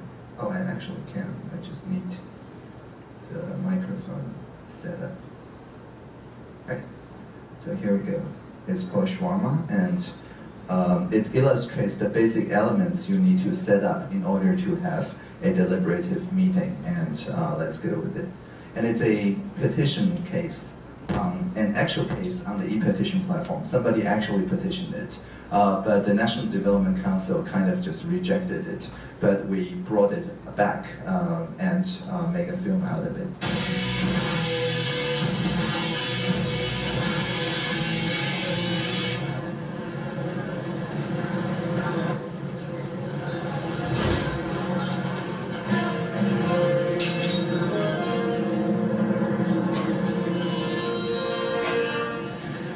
太残忍了！这样虐待动物，唐凤不用负责吗？我决定要上网联署。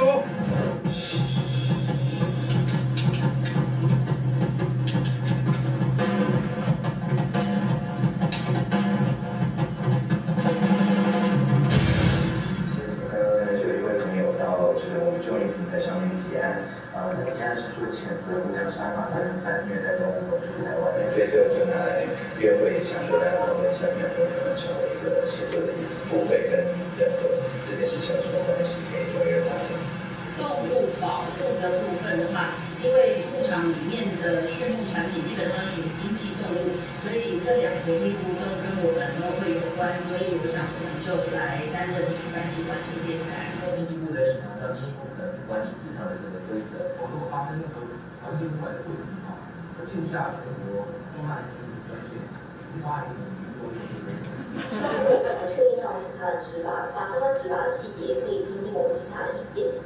第一名，因为这个确实也是小的厉害的，接下来是不是我们还是按照我们刚刚讨论的这个规则有主责的会的 PO， 那我们可能就是来做一个协作的工作。大家好，今天很高兴大家来到这个台湾政府联络人的周会。我们看到最近正在烧的这个案子的提案人、联署人以及其他利益相关者，还有各部会的联络人们，其实都齐聚一堂来这边进行讨论。那虽然这个提案用的是比较情绪性的字眼，我自己也非常关心动物保护，但希望我们先能够放开心胸，用聆听的方式，先看看大家对这件事情的想法跟经验是什么，我们再来看怎么精进政府的作为。大家早安，我是中央问方位。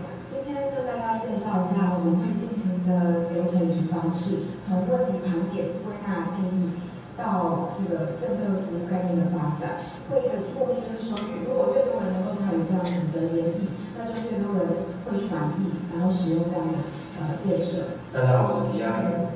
大家好，我是这个 PDT 出的版的乡民。大家好，我是八卦版的乡民。我是在夜市卖沙拉当爸。大家好，我是劳动部的 PO。大家好，我是财政部 PO， 我是农委会动保科的科长。我们在 meeting 的了解3位马是一个阿拉伯的肉类的产品，也大量的使用国产在地的食材。现在有整理出来大概7个问题，这边已经有初步盘点一些解决办法了。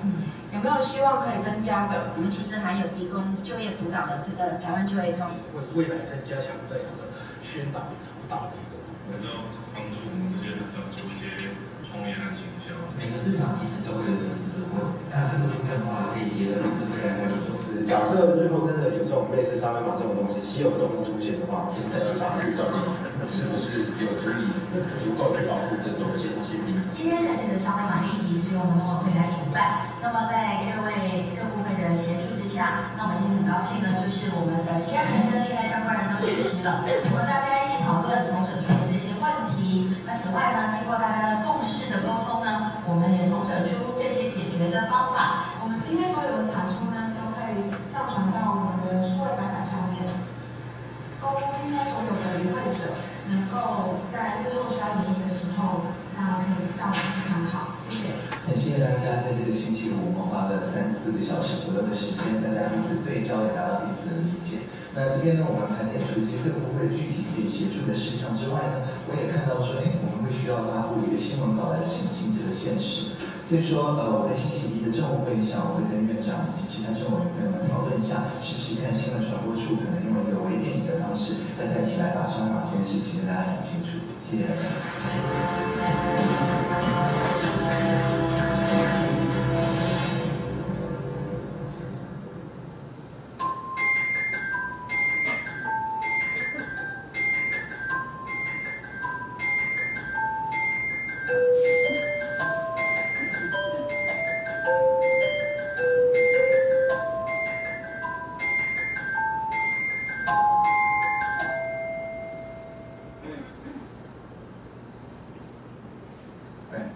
So that's the basic elements of the deliberation that we run practically every Friday up until this point. We've run 20-something collaboration meetings now. And collaboration 协作 here is different from cooperation 合作 in the sense that in a cooperation, usually people need to know each other first, and then we work on something. But collaboration means people who have never met before, and then nevertheless work on something that everybody can live with.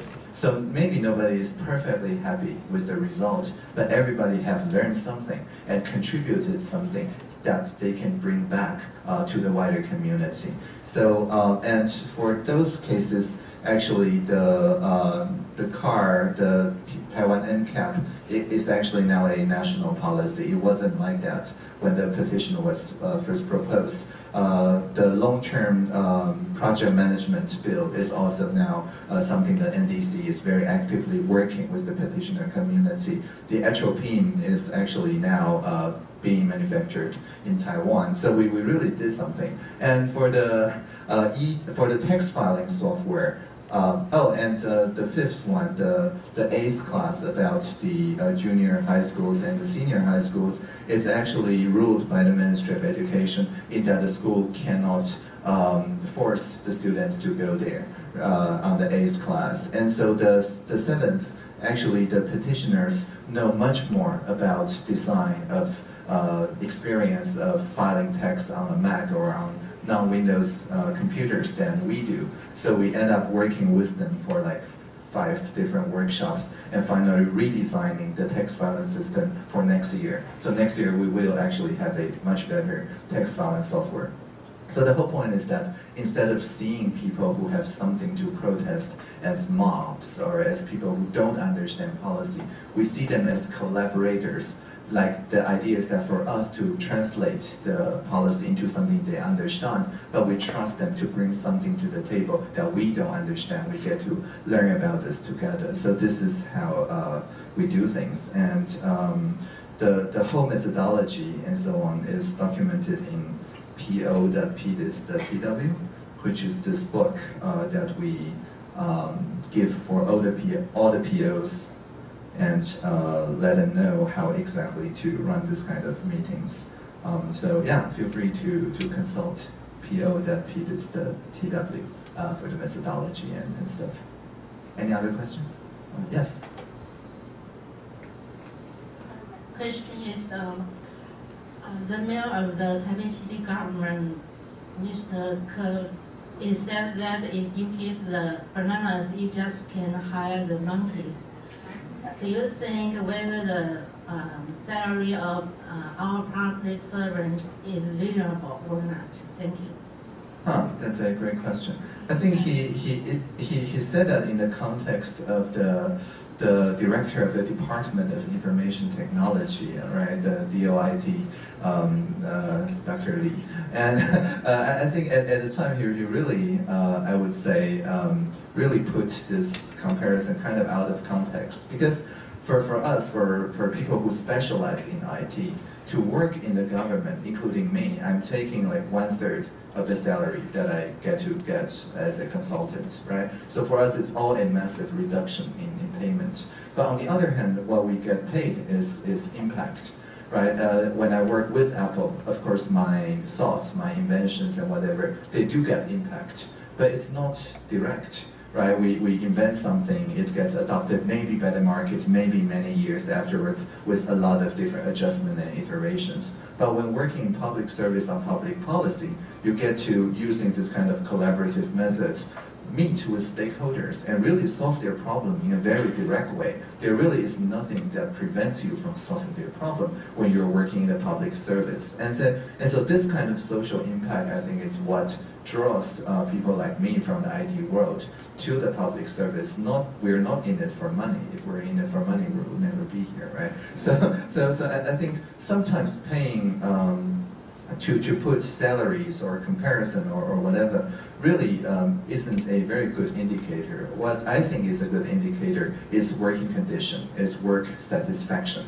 and so on. And to be fair, my parents were very worried when I entered the cabinet because they thought a minister's working condition is really, really bad because the MPs, the media, and so on, the people don't really give the ministers a break, right? Anything that we do is kind of magnified by the media for everybody to see. But even in this kind of environment, still I count myself as a friend with the media, because I have all those meetings transcribed and I videotape pretty much everything and so on. So the media all have a lot of raw material to work with, and they learn to build on each other's work instead of trying to get exclusive interviews. And once I change the media relationship like this, generally I think the media really gives me a pretty good working condition and generally trust the words I say. And when they occasionally get my messages wrong, well, I just go to the discussion board under their web page and just put a reply there myself, right? So I think this kind of bi-directional trust with the media, with the civil society, with the stakeholders is the key to make our own working condition better, because then people tend not to mistrust you but think, okay, although you're working in the government, you're still speaking human language, right? So I think this is something that really improves the human condition for me personally, and also for all the public servants you saw in the film who are seen by the petitioners as really friends who solve their problems, who teach them something, who bring their vague ideas into actually working policy ideas. So instead of the leadership getting all the credit, the hardworking public servant through collaboration also get a lot of credit by the people who participate in this kind of collaborative meetings. So I think these are the kind of spiritual, I would even say cultural rewards that we get by working in the public service instead of bananas, instead of salaries and money and whatever. So I think for recruitment, especially now after the pension reform, we need to focus on how this amplifies the impact and amplifies the whole working condition and appeal for people's basically altruistic, charitable impulse to work in the public service. I really believe that. Other questions? Yes.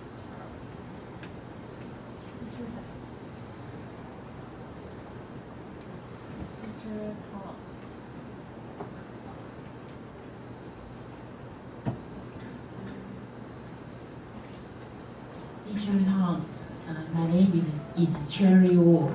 I enjoy your English speech so much. I feel so honored to have this opportunity to listen your wonderful English speech tonight. I have two questions about your private thinking. Have you ever feel sad during your life? Could you please share with us? Sorry, have I ever felt sadness? What was that, the emotion you described?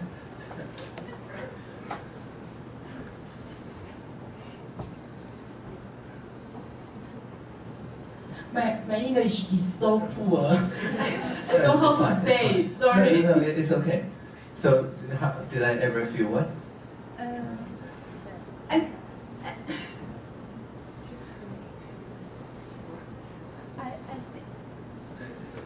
It's okay, take your time. I think you, every time I saw you, I think you are a happy man. I'm pretty happy at the moment, yes.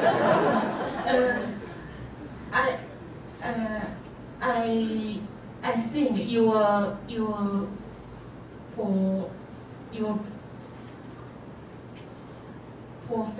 professional field is so is famous for us.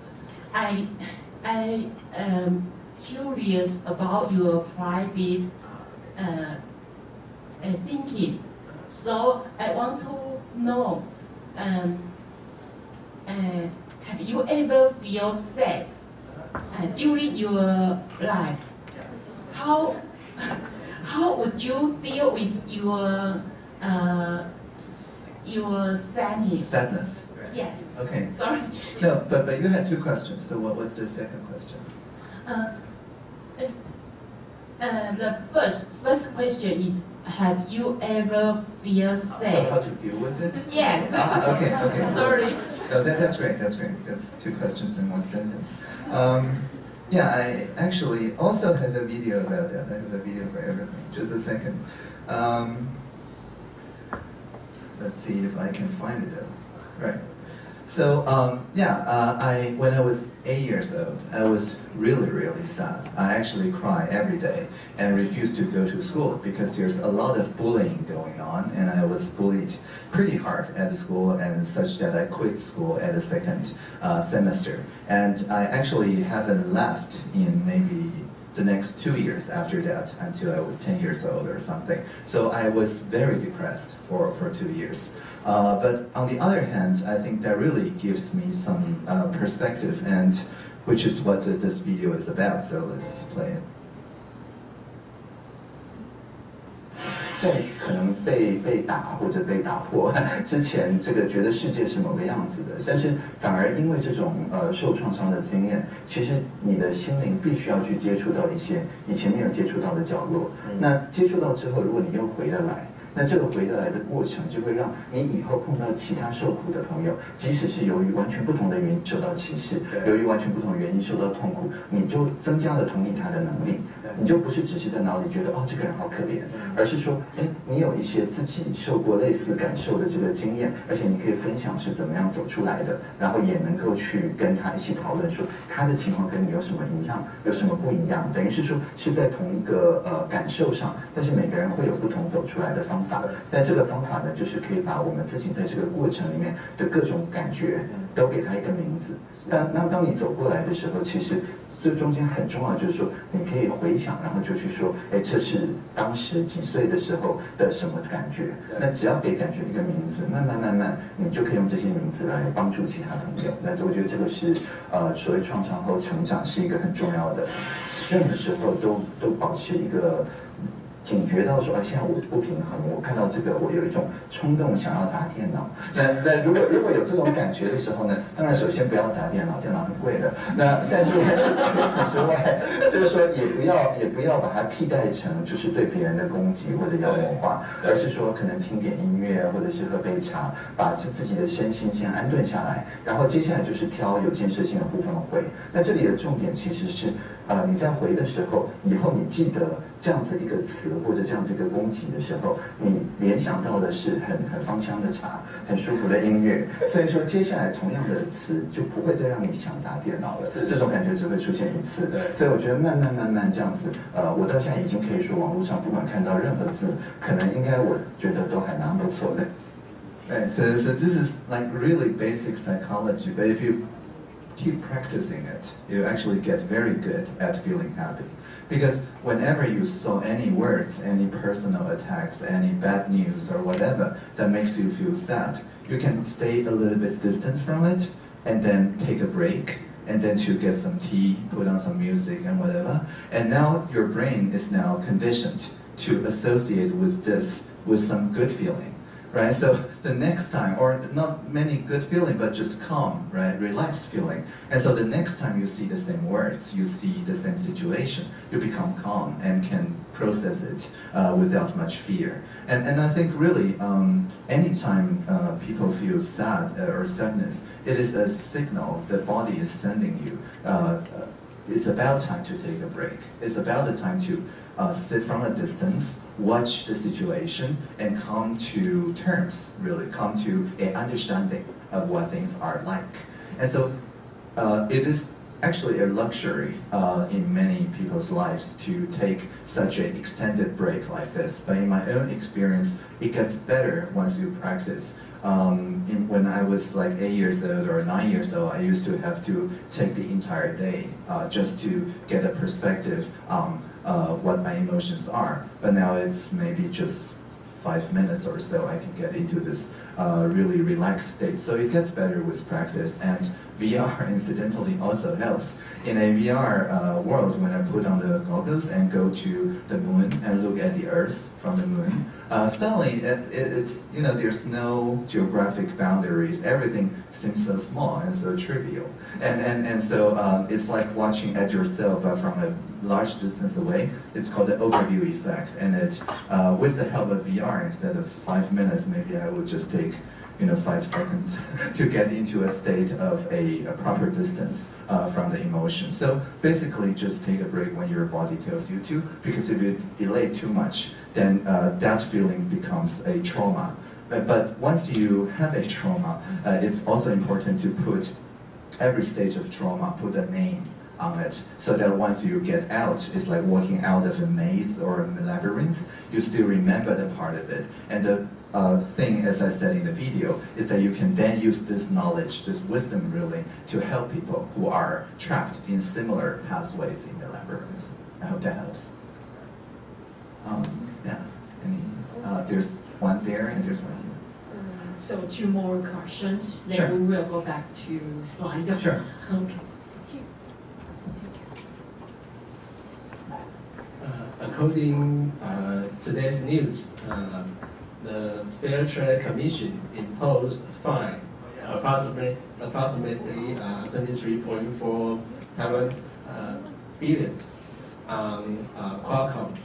And what do you think about this decision and its possible impact? I have no idea.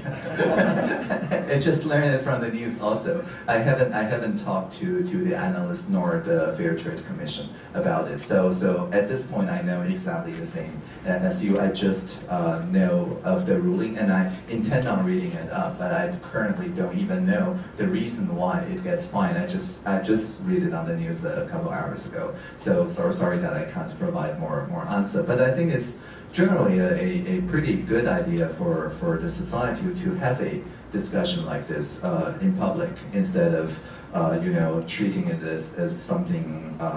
So when I look at the media's angle on it, I'm actually pretty happy with the media's coverage.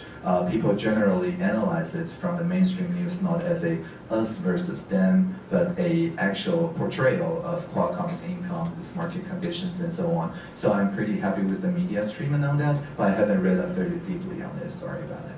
Yeah. So there was a question here.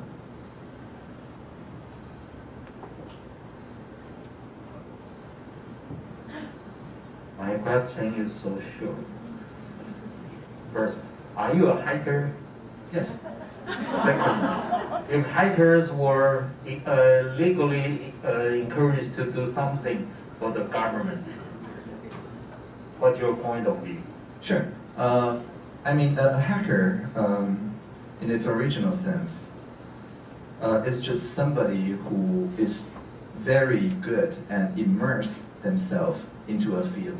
So if one say is a legal hacker or a law hacker, it means that somebody is really, really good at the very fine details of the law. Somebody may say they're a physics hacker or a chemistry hacker or and so on. But nowadays, we associate hacker with cybersecurity hacker, right?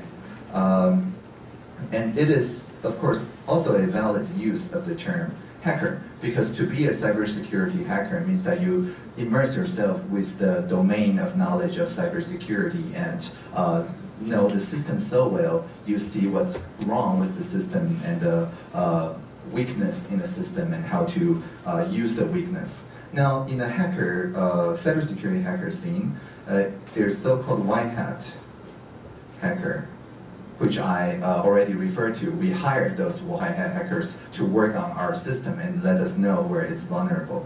There's also black hat hackers, who are generally people who are selfish and use those weaknesses for their own personal benefit instead of for the social good. But I'm not actually a cybersecurity hacker. I understand basic cybersecurity, but I'm not that good to call myself or to be called by the cybersecurity community as the cybersecurity hacker. I am, however, a hacker in its original sense, in the sense that when I go into the public service, I tend to see the public service system as a system of communications. and how it's hierarchical organization, how it's communicating with the outside, how the inside is collaborating or not collaborating for that matter across agencies and so on. So I see that as a system of public administration. But because I'm not a black hat or a white hat hacker, I'm not trying to repair the system, and I'm not trying to exploit the system for my own gain. What I'm doing is I'm trying to create a new system, a parallel system that works with the government, but it's not work inside the government. It's basically a new communication methodology for the government to communicate with the people, with the civil society, that is based not on top-down or bottom-up, which is very hierarchical, right? It's called peer-to-peer governance. So this is the system I'm trying to create, along with the help of people from the the public service in the cyberspace. But it really has nothing to do with cybersecurity, except insofar that we depend on a secure system as our technological fundamentals to run those systems. So I think that Dr. Tsai Ing-wen, our president, said that no matter which field the hacker is, there's one commonality. Hackers like free sharing of information and dislike hierarchical systems where people have to listen to somebody else without a very good reason, right? So I think what I'm trying to bring to the public service is just for the public service to treat the citizens as equals. And I think that's the main contribution I can make. But I also understand that this belief or this system may not work for cases like the Ministry of Defense or the Ministry of Foreign Affairs in some parts, right, and so on. So I'm not trying to blindly say, everybody be friends. We know the real world doesn't work like this, but for specific cases like the ones I show in the film, it is possible for all the stakeholders to be friends at the end of it. So that's my contribution as a hacker, to try to not use hierarchies when it doesn't make sense. I hope that answered your question. All right, well, there's many more questions, so how do we balance? Let's see. Why don't I just handle the questions that more than one likes here, quickly, and then we go back to the, okay. And I will be quick. So Eddie asks, is Facebook really more effective for more likes? No. If you want to get your messages across, the metric to look at is the metric of shares. That's the primary indicator. And then comments, and then likes. Likes really doesn't mean much, right? But how to make a message go viral, meaning that people want to share it, it all depends on whether in the initial 6 seconds you can engage them emotionally and let them think, oh, this has something to do with me. And that's the basis of the message. So that's the basic idea, to get people sharing your message. Is long-distance learning better than traditional class or not? I think it's not either or. Long-distance learning is great if you need time for yourself to absorb the message. For example, someone who founded the Khan Academy, 可汗学院, said that he tried to teach his cousins mathematics, but his cousin prefers the YouTube version of his teaching, because in real life, they cannot pause or rewind their cousin. But with their recording, they can pause and rewind many times over. So for that kind of knowledge transfer, obviously long distance is much better because they can learn at their own pace. But if they need to create something together as a team, then at some point, face-to-face team building will be useful, or virtual reality face-to-face team building will be useful. So there is a time for cooperation, and there is a time for long-distance collaboration. Many young people complain about low salary, but they're not working harder or learning more. How can we help them? Well, for one, maybe in many fields, it doesn't really pay to work harder, because the really difficult hard work, like manual work and some redundant work, 冗工, right, it is more and more being automated. So for young people, it's actually pays more to work smarter and try to offload the work, crowdsource the work, or have the machine do the work. But all this requires learning, right? And for me, I think what really, for an adult, is to learn together with the young people. As I said in the Pokemon case, whenever there is something new and they don't feel alone in exploring and learning, when they feel there is someone who learns alongside them to explore different angles at looking at the same thing, that encourages learning very much so. And also because if one is learning alone, it's very hard to make a commitment to oneself that we follow day by day. But when we have two or more people along the way, then any time I slack off or something, you can remind me by just working on it some more. So to have the same direction and learn together, I think that is the most effective way. Do you think there is little international news on TV in Taiwan and how to solve it? I think one of the least qualified person, because for more than 10 years I've not watched TV. I don't even know what the TV is playing at the moment, or a few years ago I've completely tuned out of TV, so I'm not qualified to answer this question. I get all my news from my friends, from the curated internet websites like Hacker News and so on, by people sharing interesting information and having a conversation about it. For me, internet is this large conversation where I can join anytime, and TV being very one-directional, and I cannot have a conversation with people in the screen. For me, this really doesn't work as a medium of learning, so I really don't know. And for that matter, the people I have a conversation with are pretty international in nature. Most of my best friends are not in Taiwan, so I really don't have a good perspective to answer that question. I'm sorry. Ivana would like to know how to use VR in government operation. At this point, most as a point to inform the participants, but in the next maybe 1 year or 2 years, also as a way to communicate over long distance. So it's pretty practical. I really use it every day. Tanyan said, what about soft skills? This is actually a great question. I'm afraid I don't have a lot of time to go into the details, but I found that in VR, it's very easy to take somebody else's point of view. And this is great for management purposes. If you can see a situation from every participant's point of view, it builds a kind of emotional bond, binding to everybody in the room, but seeing the same situation but from different perspective. And this kind of empathy, I think, is the core of soft skill. And VR really helps to build this kind of skill. Do you think the government's infrastructure plan is a good plan? What's your opinion for this plan? I reviewed part of the digital part of the infrastructure plan. I have no involvement in the other parts. I think the communication really could have done better during the initial phase of planning. But afterwards, we did get some frequently asked questions and so on. There's a website for that at qa.pdis.tw. And I think the communication strategy around this Q&A system is one of the main things that I learned, because all the different ministries can use this system to collaboratively answer questions that they had to answer individually to each and every MP. But now with this system, they can just answer it once and have it quoted everywhere online on the internet and so on. And so I think this is one of the lessons we learned, is that the earlier the better.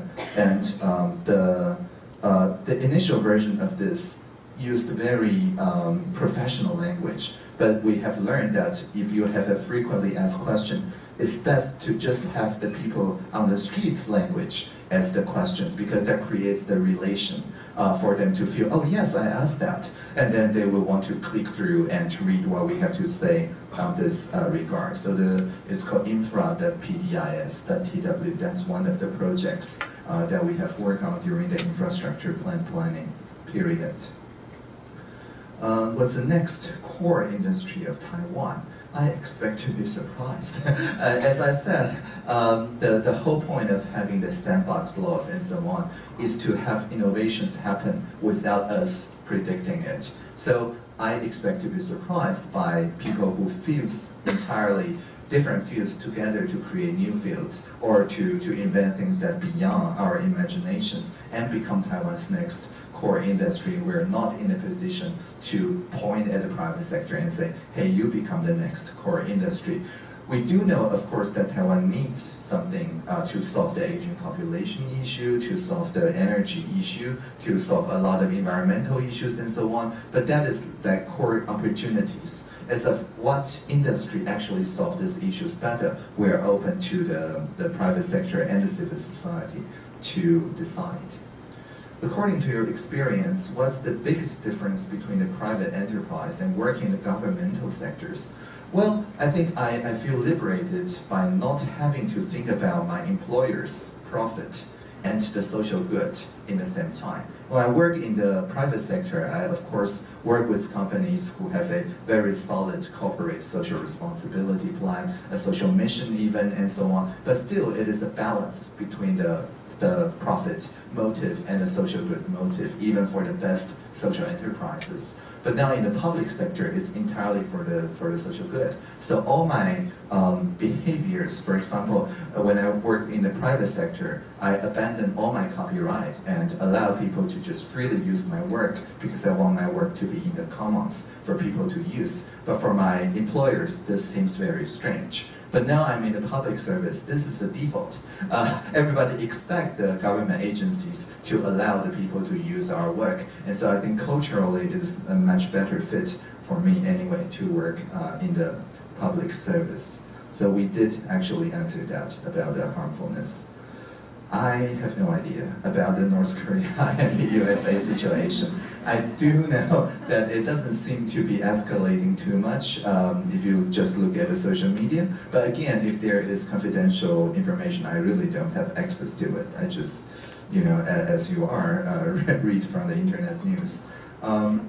So what about the harmful, like the AI robots designed to be a killing machine? Who can stop it? Well, other killing machines, obviously. And or if it's designed to be a sex partner, can it get married? Is of a great impact. I agree, it's of a great impact. And again, I think as long as the whole society has a first-hand or second-hand experience about it, we can come to a collective conclusion of what the society to do with new technology. It's not the point for a minister to decide for the society, but for the minister to make sure that society have a informed discussion.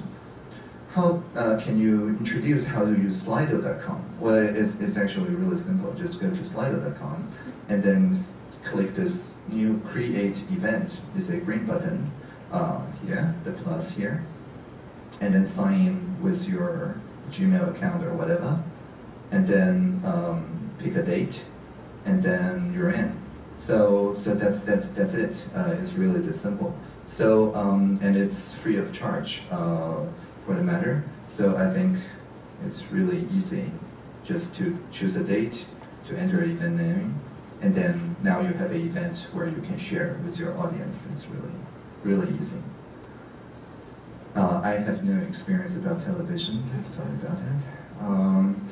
So depriving human jobs.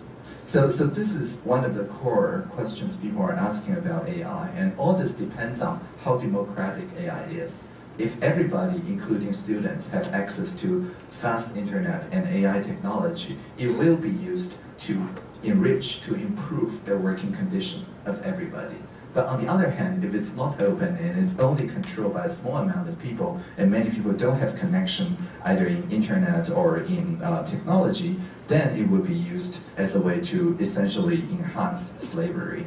And in Taiwan, I think we're one of the very fortunate places where we get to say internet is a basic human right, and even have the infrastructure plan pay for the last few percentage of people who don't have broadband access and who have access to AI computing. So I really think we are one of the places who can really democratize AI and see its effect on the society as a whole instead of concentrating on one or two people.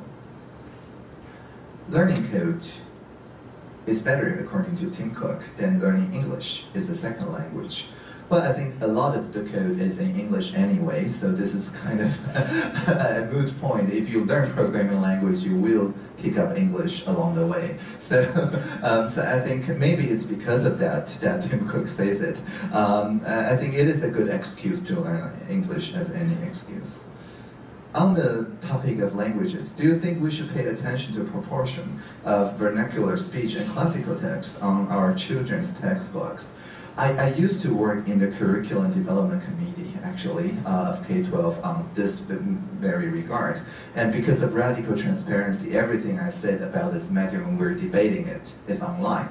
The only thing I said about this is that I think 文言 actually doesn't have to mean classical 古典. It just means something that cannot be pronounced. It's written only language. And I think a lot of the symbols at this point of the emojis, right, like this or whatever, are actually write-only language that are not expected to be pronounced. So I think they are 文言 in today's state, and I do think they should count toward the curriculum to elicit students' interest. My suggestion, I think, did not make it to the curriculum, but it is the only thing that I've ever said about this particular topic.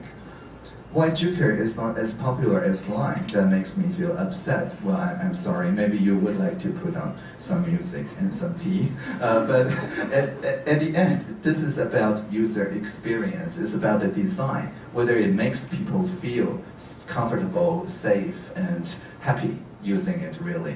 Now, for all the shortcoming of Line, it really is a better experience than Juker. I've used both extensively. So, if Juker works on user experience, at some point maybe it will get people migrating from Line. But that's really the core issue here. It is not something that the government can point and say. It really needs a proper number of designers to make the user experience better.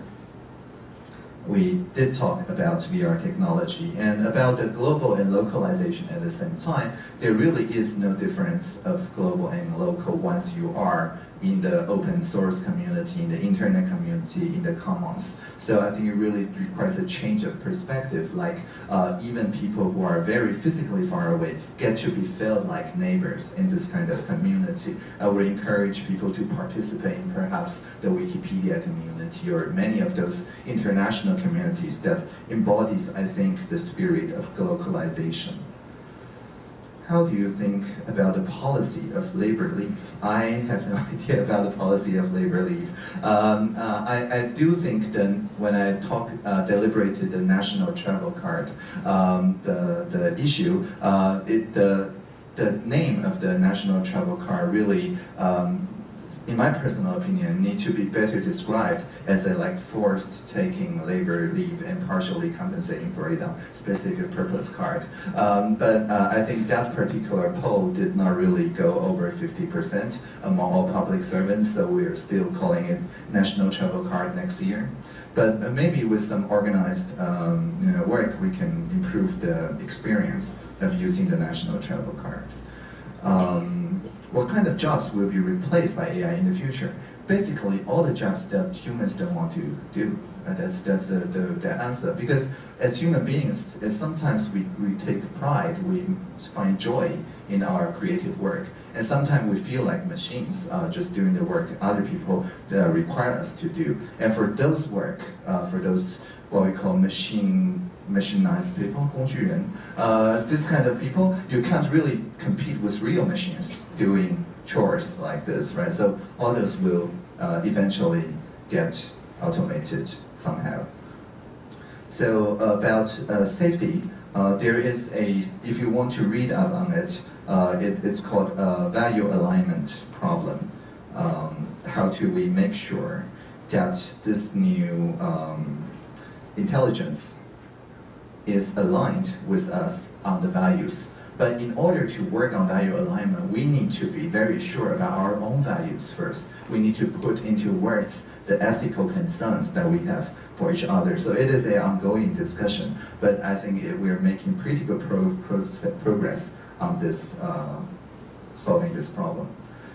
What about the agriculture, about speeding up the process of informative environment in agriculture? I think in a lot of agricultural communities at the moment, they really use internet for a very good effect, from sharing how to use drones to take care of crop fields, how to do selections, how to do logistics, how to make it a second level processing instead of just the primary level and so on. We see a lot of communities by social enterprises and co-ops and so on working in agriculture. So I think they really already have pretty good information knowledge communities, but I think for the like the older people or people who are more separated from the information communities, this is why I tour around Taiwan really every 2 weeks to all the different corners in Taiwan to work with social enterprises to try to get the latest social innovations anywhere in the world into the social enterprises that take care of the agricultural communities in Taiwan. That's part of my work as Minister taking care of social enterprise policies. There's no auditor for the Ministry of Audit. How do we make sure that ministry to work there in the right manner? I have no idea. I work in the executive yuan, you know. I'm not working in a corrective yuan. I have no idea how the auditing system itself is audited. So if you have suggestions, I would encourage you to come to the CY joint platform and let the people on the joint platform know. I'm sure there is one topic somewhere where you can propose suggestions or ask questions for that matter.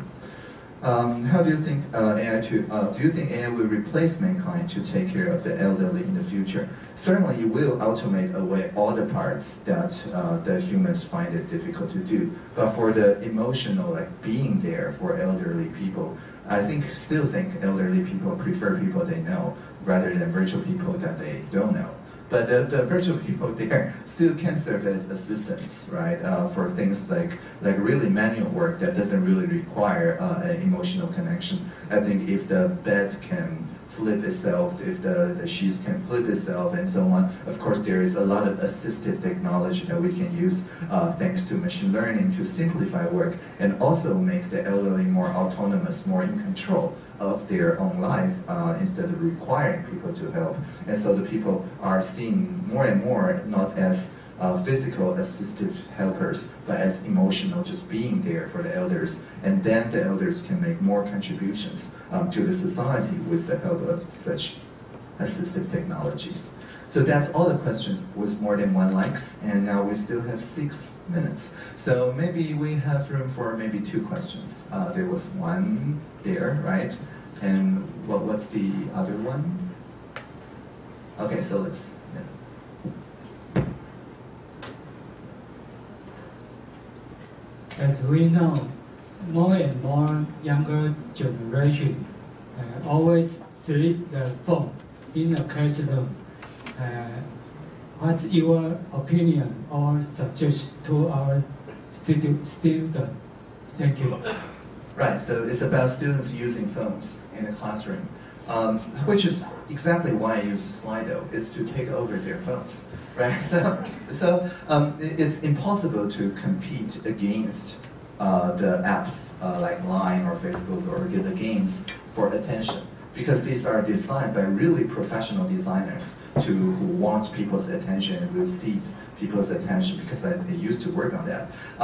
And when we design this kind of thing, we kind of just designed for it to be the only attention-seeking application. What we did not expect is that if you have more than 3 messengers or whatever apps that sends notifications, it creates a cocktail effect in which the brain never finishes processing one thing, and then it gets interrupted, and then the context gets fused into the next notification, and so the mind enters a place where it's not quite doing this and it's not quite doing that in a state of betweenness, and that makes the attention very partial, very thin, and very hard to relate to real people. So really it is a mental health issue that's being caused by mobile phones. So of course turning notifications off and turning it to silent, not even vibrating, is my default mode. So if you call me, I never hear about it, but I will listen to voice messages and call you back. But on the other hand, I think it really requires a lot of self-discipline that we cannot trust even the teachers to have in the classroom. So it helps to have a norm, a working protocol of using the phone for something that contributes to the classroom. Now, Slido is an obvious form, but there are many Q&As and forums and other technologies like the Khan Academy that I described that can use the students' phones to good effect for letting the teacher know where the student is working on and so on. So I think it's essential for the teacher to think of the students' phones as an extension of their whiteboard. And if the teacher can get into the state, then the phone is there to help. Otherwise, I will really recommend the teacher to take into account the time for all the students to turn off notifications, switch to airplane mode, or whatever to minimize distraction, because otherwise it really degrades the quality. But students never like that, so which is why I use Slido most of the time. All right, we still have 3 minutes. Any last question then?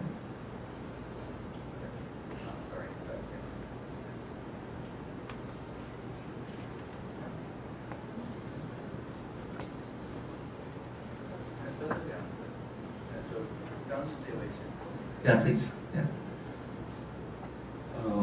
I would like to know your opinions about Taiwan's open government report. And in the report, one of the key functions is to talking about this, our government is short of digital power. So could you explain digital power more for us? Okay, sure. Thank you very much. Right. Yeah, the Taiwan Open Government Report is something that's done by the community, but because there's a public review report period, I actually also work on it as a commentator. So the chapter 2 in Open Government Data, one of the key findings is that the civil service short of digital power, and the system reform is much needed. Due to rigid bureaucracy and obsolete information system, lack of coordination between government bodies, open data has been prevented from improving efficiency and become a heavy workload for civil servants. Right. So I actually completely agree with this problem statement. Open data in many other countries is designed to improve communication and actually make the civil servants' work less tedious.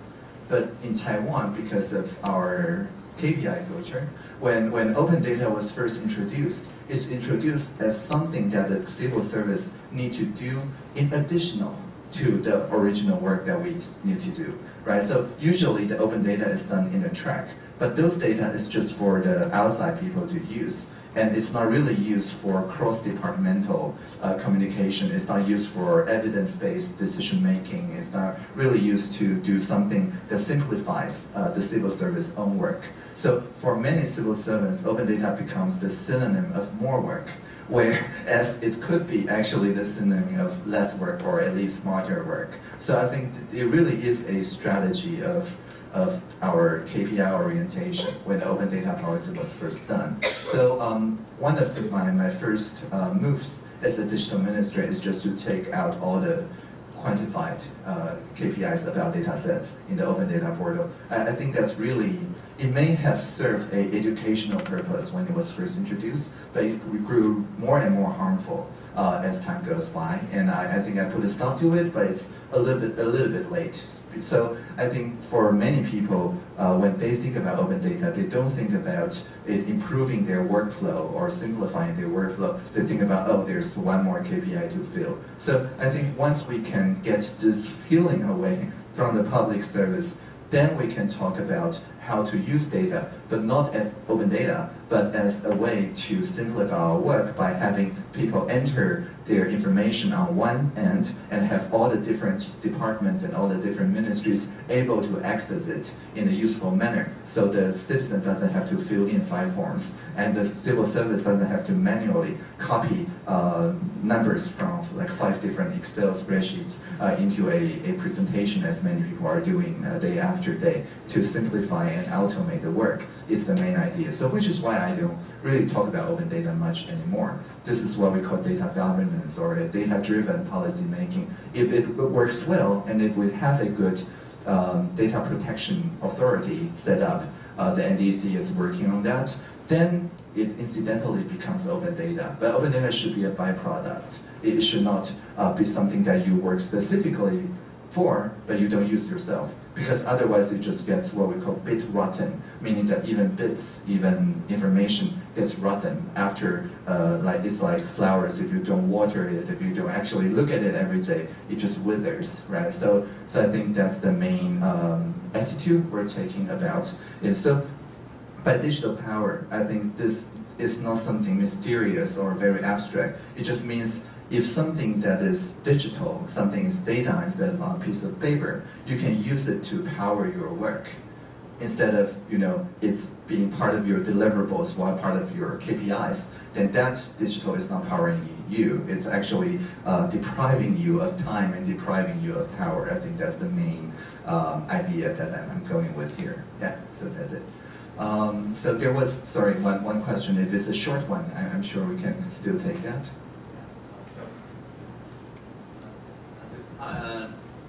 How do you think about VR shopping? Oh yeah, VR shopping.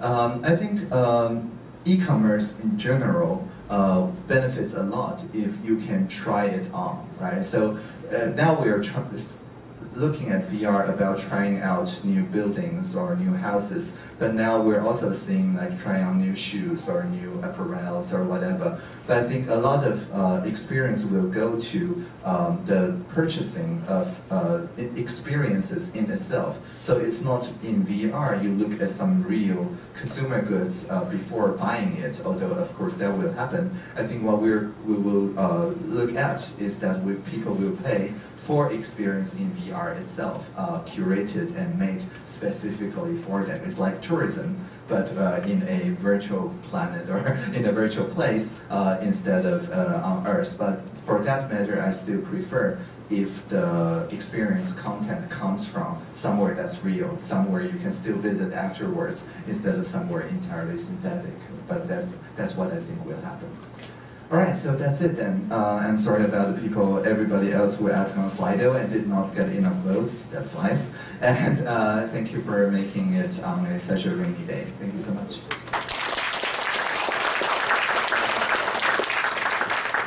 Thank you very much, Mr. Tang. You answered punctual.